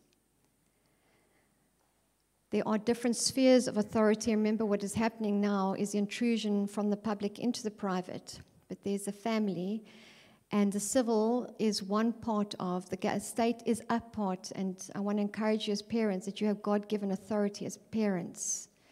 And when the state starts to tell your children about the way they should go, you need to start telling them, no, that's my authority. So I want to encourage you to step up into your positions of authority as parents, and knowing that you're God-given authority, and He's greater than all the state authority. Okay, so it's a building block of society. That's why they're so scared of it. They want to atomize society, undermine it, and then sexualize our children. Okay, let's get practical, be grounded. God, family, friends, going back to that first picture, enjoy your families. Enjoy being together. I mean, if we don't actually emulate that for the world, then what is attractive? If we're not having fun as our families, if we're not enjoying it, if we're not being together, if we're not having big parties at our house, then what's the point? Spend time with God, enjoy life. Understand the responsibility and God-given authority as parents and take it up. Pray at home with your kids and at school. So please, if you're not part of the prayer group at your school, get part of the prayer group of your school. Start a prayer group in your school. Educate yourselves. We can't be ignorant in these times. And be vigilant and respond. Please, call those teachers, call that headmaster, find out what's going on. I just heard of parents who were telling me that there's a teacher that was busy grooming, and they said their child, and they said, what should they do? I said, you immediately go and see the teacher, and you say no. And so we need to take up our authority, become involved. Probably one of the most powerful things you can do is the school governing bodies. Get yourselves onto school governing bodies. This is in public schools, this is where policy comes. The school governing body, parents, and the other teachers are the ones that make policy. Please get onto your school governing bodies. Act in love with courage based on truth. And if need be open to other schooling options. Sometimes we eventually, and I'm not a proponent, I think whatever the Lord leads you, and also how's your child, you start taking. So for us, our kids are in public schools, but there may have been a time where we would have to consider other schooling options. And so obviously, it doesn't mean you have to be in public schools or private schools, or you could be homeschooling, just be open. So I want to leave you with this, encourage you, therefore take up the whole armor of God, that you may be able to withstand in the evil day, and having done all, to stand. It's what we owe our children. Thanks.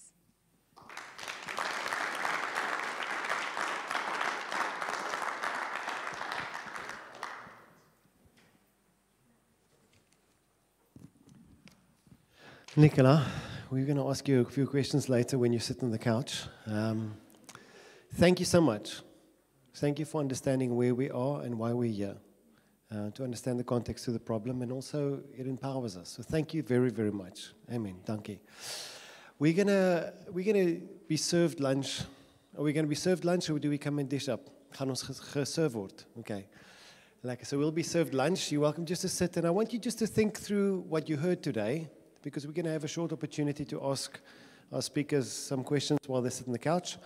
But let's sit around, talk to the people around you. If you're at a table and there are not many people at the table, please sit at the table where there are more people. Group together. Father, we thank you for the grace, for your providential grace, what we started with, God. We thank you for the fact that you are always at work, that in you we live, we move, and we have our being. And we thank you, God, that you are at work in us as individuals, in our families, and our communities, that you are renewing all things in Christ, God. And we thank you for the participation that we can have with that. So bless our meals to our body, even as you bless our souls, in Jesus' name. Amen. Bye, dankie. Okay, so hi everyone. Ross has asked for some kind of closing argument. But maybe I obviously was getting enthusiastic in the beginning and maybe rushed the end. So I just really want to reiterate that we mustn't be discouraged by this. Sometimes my husband and I, we both like look at each other with wide eyes, and we like, we just feel so overwhelmed. And also with Rayan, we chat and we're like, really, can we really do anything? And then we're like, what else can we do but stand?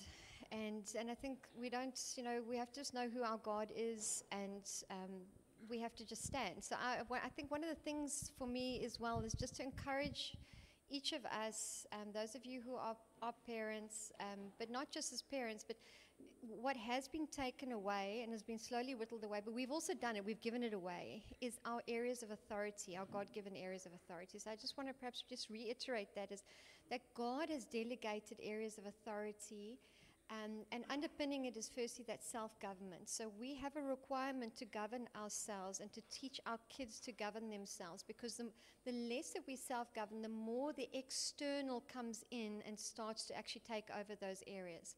So we have to also teach our kids self-control, and we have to be self-controlled, so there aren't the need for more and more laws to become intrusive.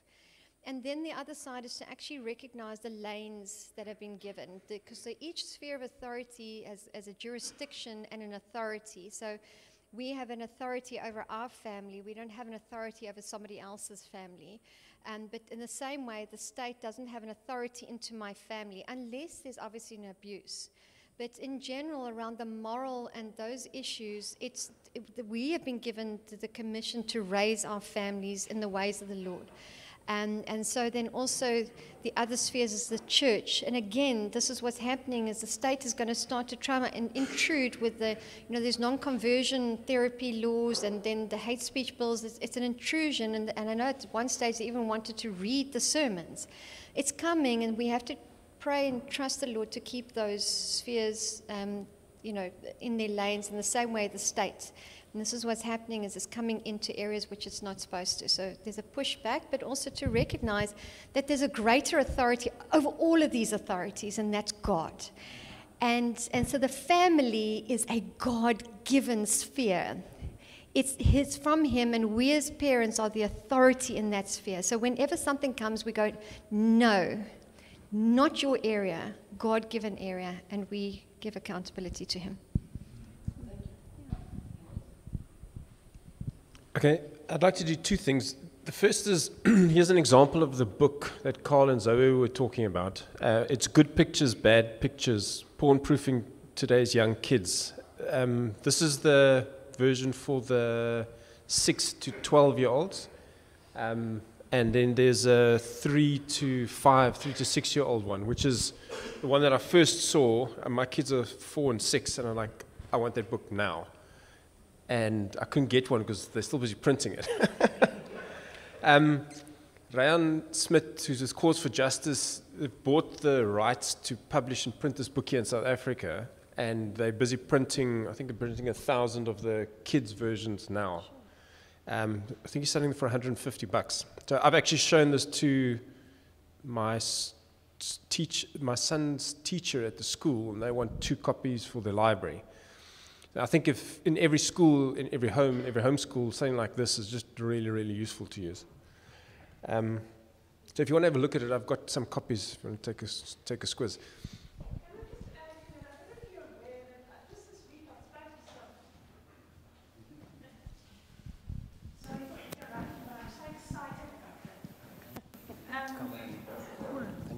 Moet ek hier staan? Ja, sit sommer daar.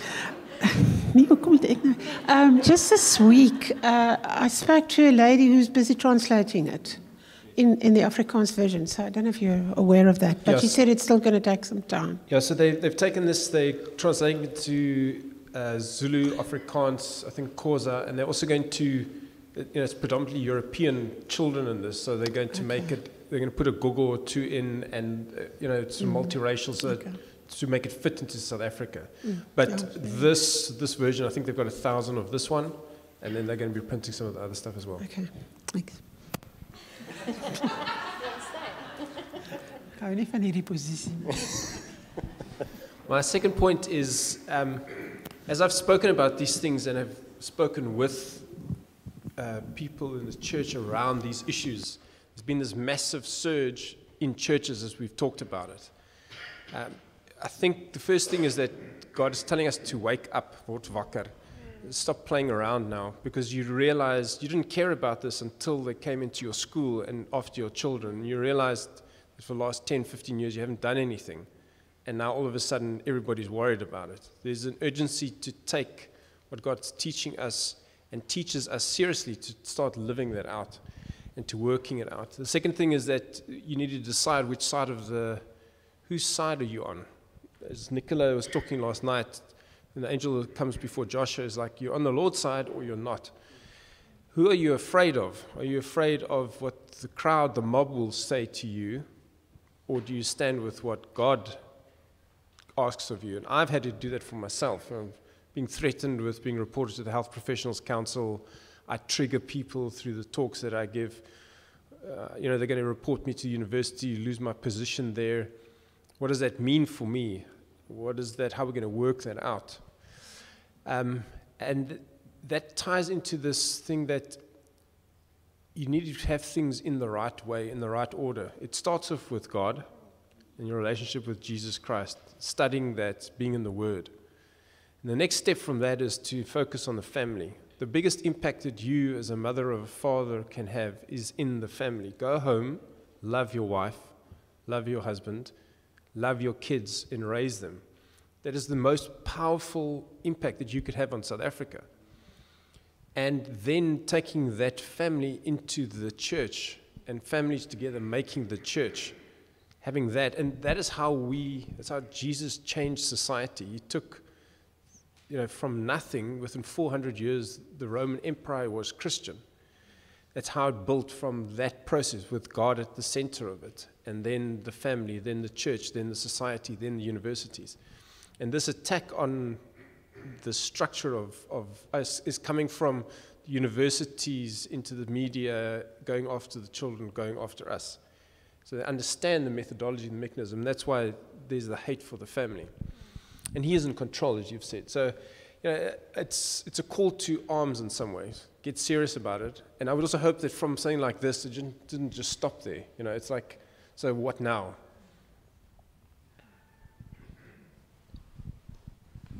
Just in that what now, tomorrow, Andre Webster, who's a sexologist in the area and a pastor at El Shaddai Church, he'll come to, he wanted to be part of this panel today, but he is only flying back this afternoon.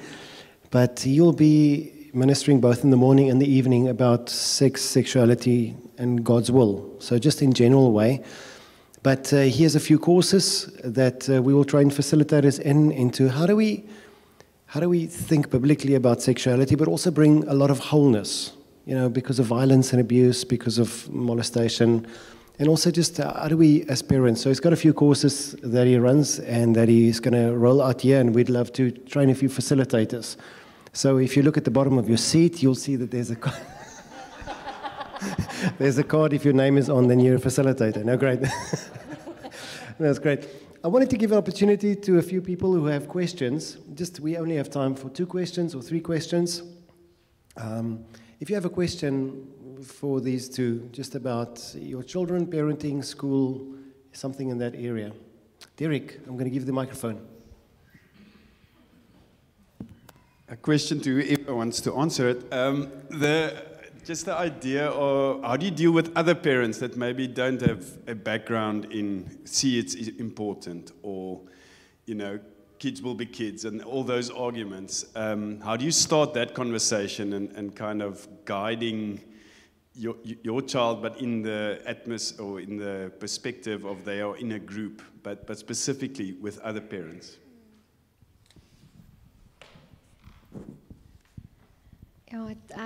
We do this, where one hopes that one is influencing. So I think this is something that I think Reitze and many of us have had on our hearts is that there's a massive need. So I hear you on the one-on-one, but on a greater thing is that you actually have to start influencing the culture. And this is the salt and light. So we're starting to do more and more of this, and the Lord has really opened where you actually are equipping. So I think one is to equip fellow Christians and fellow Christian parents in this kind of a platform.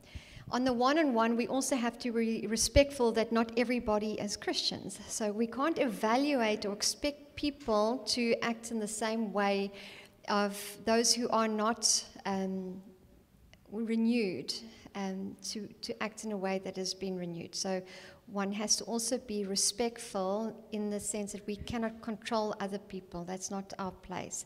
We can be salt and light, and we can be influencers, and we can be respectful. But yeah, I think there's things that we also have to, like with other parents, with our own children, there are boundaries that we can place. So with other parents and other expectations, there's certain things that they cannot be exposed to, our children cannot be exposed to. And so in that way, you can create boundaries as the authority of your children. And then also in that way, for us, we moved home with also the purpose of becoming a teenage net. So we moved close to the school, we got a place with a swimming pool, and it's close to a place where the boys can go play soccer. And we also tried to move the locus of the influence into our home. So my thoughts are, what is good, what God has decreed is good for everybody, not only Christians. It's the law of what he says, like don't have sex outside the marriage. That's a biblical principle. But cultures recognize that a marriage is sacred, and that when you break it, it causes problems, and you have outside pregnancies. And we can show in sociology that you have multiple partners, your happiness factors goes down. Children born out of wedlock do worse. So when you're talking about these issues, we share in a school a public space that we all share, particularly in public schools, that everybody has to be able to move across these universal values of what is good and right. When I put my thing up there, everybody knows what's good or right. So setting systems up, pushing the school governing bodies, being on them and influencing an environment where if it were Christians on the majority or Muslims on the majority or atheists on the majority, the school environment would still allow you to function freely and safely. So that type of principle when you're making decisions. So I know that every other mother and father generally has got the best interest of their child at heart. What is the best interest for their child? Now, not from a Christian perspective, but from just, in general, not being exposed to pornography. Can we all agree on that? Cool. No sexual training there. This is the stuff that you put it in. So when people hear about CSE, the non-Christians or people that are not aware of it will go, that's not an issue. But then they see the images and they'll go, I don't want my 6-year-old looking at it. So that's how, and then it's you actually taking that conversation into the school governing body or into the environment. And so I text this to my boy's teacher, and then she says, cool, now these books are going to be in the library. And I'm going to try and see if I can't buy 20 of them, and maybe we can give it or say, come and get it from at the school, so that the people in my child's environment are going to have this type of training or the opportunity to get that training. So you will get guys that are pushing that agenda because they believe in it, but then, there will be some conflict. But again, you're trying to work in a common sphere. The biggest problem is that if you're not involved, if you just back off, and like in the past, when we were at school, it was going to get a, inverted commas, Christian education, just leave it, off you go. That's a thing of the past. Sorry, you reminded me, yours was a very good answer. So So in the school governing body, when you sit, anyone on school governing bodies here? Okay. Good. So one of the things is that you think you're going in as a parent and you're representing as a parent, but you're actually not. You actually then you have to represent the school, because there are teachers on the school governing body, there's admin staff, and then there's the principal, and then there's parents. The parents are the majority. And you have to be guided by the principal, is this in the best interest of the school? And that's exactly what you're saying. So we have this push for a diversity policy in our school and a drafting of a diversity policy. And a particular person with a certain slant presented this diversity policy, and I'm like, no, this is typical of what we're currently seeing in the whole critical theory, well, gender theory. And then I fed back, I said, look, if we're talking about diversity as pluralism and an environment where the kids, they're individual kids and they feel that they can flourish, then I'm all for diversity. I said, but if we are defining diversity in terms of specific grievances and as an opportunity to elevate those interests above other interests, then I don't think this is in the best interest of the school. And I think this is going to lead to polarizing, and actually we can see this in other schools, especially in America, where it leads to polarizing. So you can actually argue for it, and the thing is with this as well, as you were saying, what is in the best interest of the school, because these principles will be in the best interest of everyone and the school. So, yeah. Sorry? It was a good answer. Yeah, thanks. I have to improve on the first one. Yes. Thanks. So it's Cole. But can you speak over the microphone? Thanks.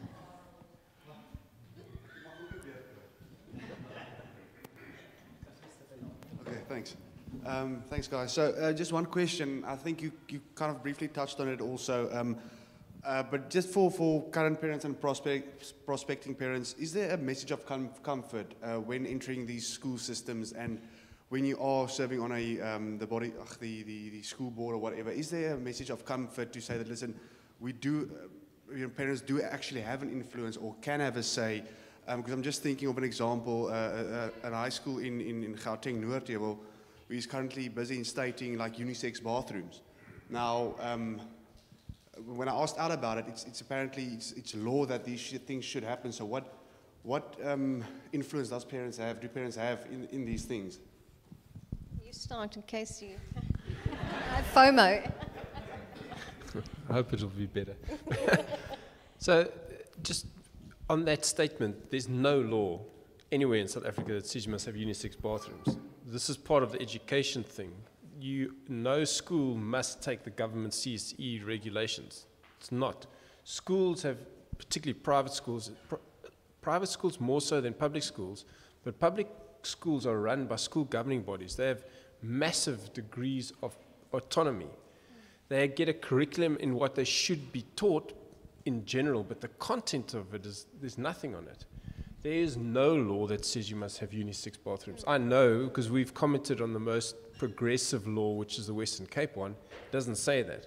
What it does say is that you might need to make accommodation, reasonable accommodation for somebody of the opposite, who's a transgender person. What does that mean? We actually think that the best way to deal with that is to have unisex bathrooms.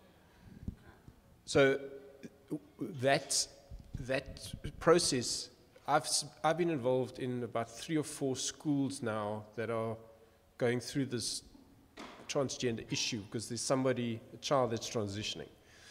In 2 of them, the school governing body has capitulated and given up the definition of what it means to be a boy or a girl.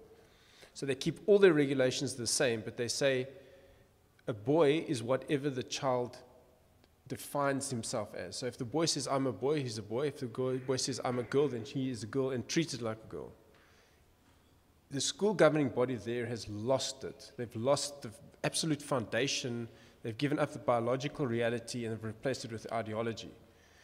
The other schools have said, no, this is a disorder, a problem, a challenge that this child is facing. We need to accommodate somebody with a problem. How do we accommodate this child with a clinically diagnosed problem in a reasonable way, taking into account everybody else's everybody else's regulations. The school governing body there has got, on average, maybe slightly more Christian spin on it. There's more Christians in it. One or two in particular that have taken the time to get involved in this, and they've been able to stop it and say, let's get a policy that makes sense. In the capitulation thing, when anybody can be a woman, then nobody is a woman. So then everything that a woman stands for no longer exists. Then there is no women's sports or women's segregation or women's toilets or women achievements. They are not even parents or mothers, they're just birthing persons. The people that, by accepting that the grounds on which they accepted their child, they've given into the entire philosophy. Not because they wanted to do it, just because they didn't think it through and under pressure they caved. So the power in the South African setting that resides within the school governing body is extreme. Not extreme, it's significant. And if you are in those positions, you have a significant amount of impact. So I must say that those draft regulations, which the Western Cape, which I referred to, has been, if you look at it, there's been lots of input into it. And so there's a lot of the words may. There's often not a should. So I also want to encourage you to have a look at it, and is there a may? Because what people will say is they'll hope that you haven't read it, and they'll go, you must. And then when you go into legislation, say, well, because often it says where reasonable, accommodation where reasonable, and also what some of the words that, I mean, this is cause for justice, this is for SA, these are people who have inputted. If it's, it must take into cognizance the rest of the children. So something like allowing a boy to play girls' sports is not in the interest of those girls. Or allowing a biological boy into a girls' change room is not in the broader interest of the school. So those are the kind of things which actually, even inside there are kind of, you say, well, this is actually not in the broad interest. So go and have a look at what has been written. The other thing is, are you all aware of Dear SA? It's a phenomenal civil society feedback tool in terms of legislation. So one of the current legislation at the moment is the Schools Act. So what they're trying to do is they're trying to whittle away the public school because the school governing bodies have so much authority. And the typical, they want to centralize it and give it more national power. So this is currently, they've got new legislation where they're trying to increase the national government authority. They're also trying to whittle away the authority of homeschools. And this is a typical strategy. So like in Sweden, there's no homeschooling allowed. Because how can you indoctrinate and spread your propaganda if you've got these independent associations busy raising up independent-minded children? So these are things that we need to act in now. So if you go to the Dear SA website, you'll see the legislation is there for comment. And we need to be commenting. We need to start now, but also then read the comment that, what is really there. Because there's often feedback, and you'll see there's more a may than a must. Yeah.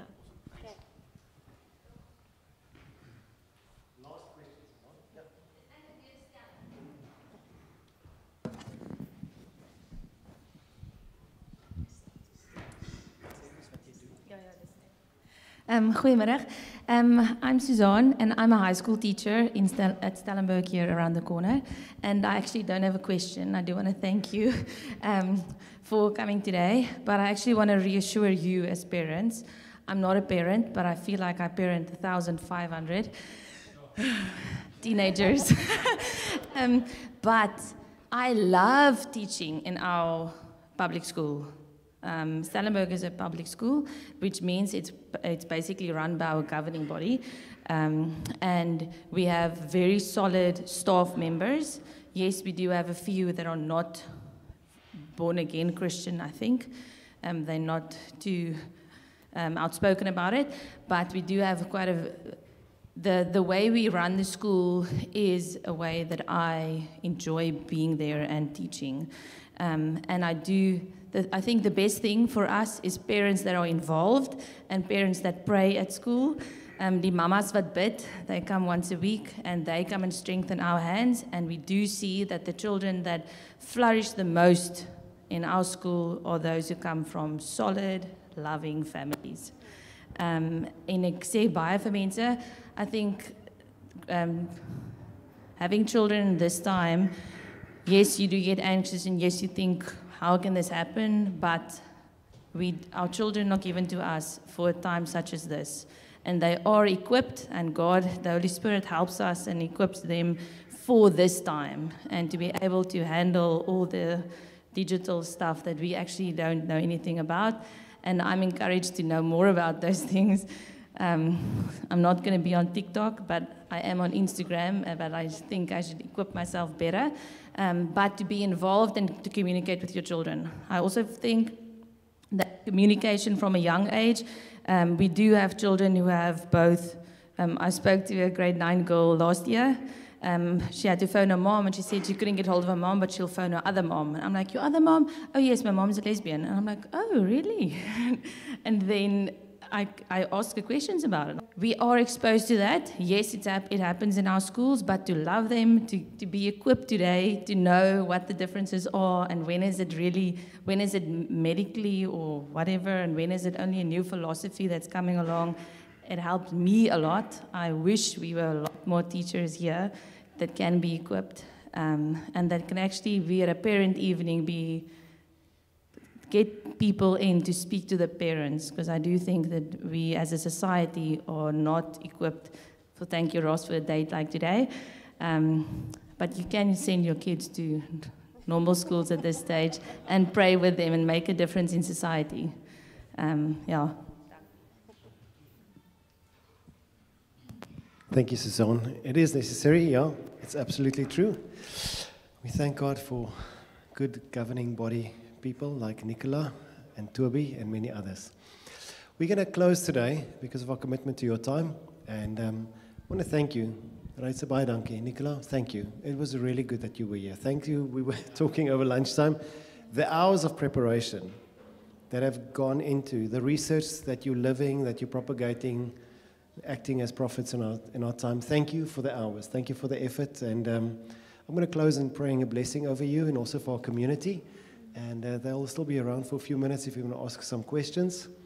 But thank you so much. Father, we thank you for a time such as this. We thank you for this day, God. We thank you for the gift of knowledge, the gift of revelation, God. And I pray that you will help us hear what the Spirit is saying to us, God. Help us to discern, help us to respond, God. And we're just a handful from our communities, God. But we pray for a grace that what you've entrusted to us, God, will first be cultivated in our own souls, in our own families, and then in our churches and our communities, God. We pray in Jesus' name. You say, God, that when the enemy comes in like a flood, you do raise a standard. So we thank you for raising a standard today, God. And we pray that the word that was sown to us, God, will grow into fruitful trees for the sake of our community, God. In Jesus' name, we pray that you will bless Nicola, God. We pray that you will bless Reitze. We pray that you will bless Karel and Zoe, God. We pray for that what you've entrusted to them, God. We pray that you will sustain them, keep them fired up, keep them energized, God. Keep them hearing and responding to your Spirit, God. And we pray that their voice will be elevated and loud and clear in this nation. In Jesus' name, amen. Bye, donkey. Thank you.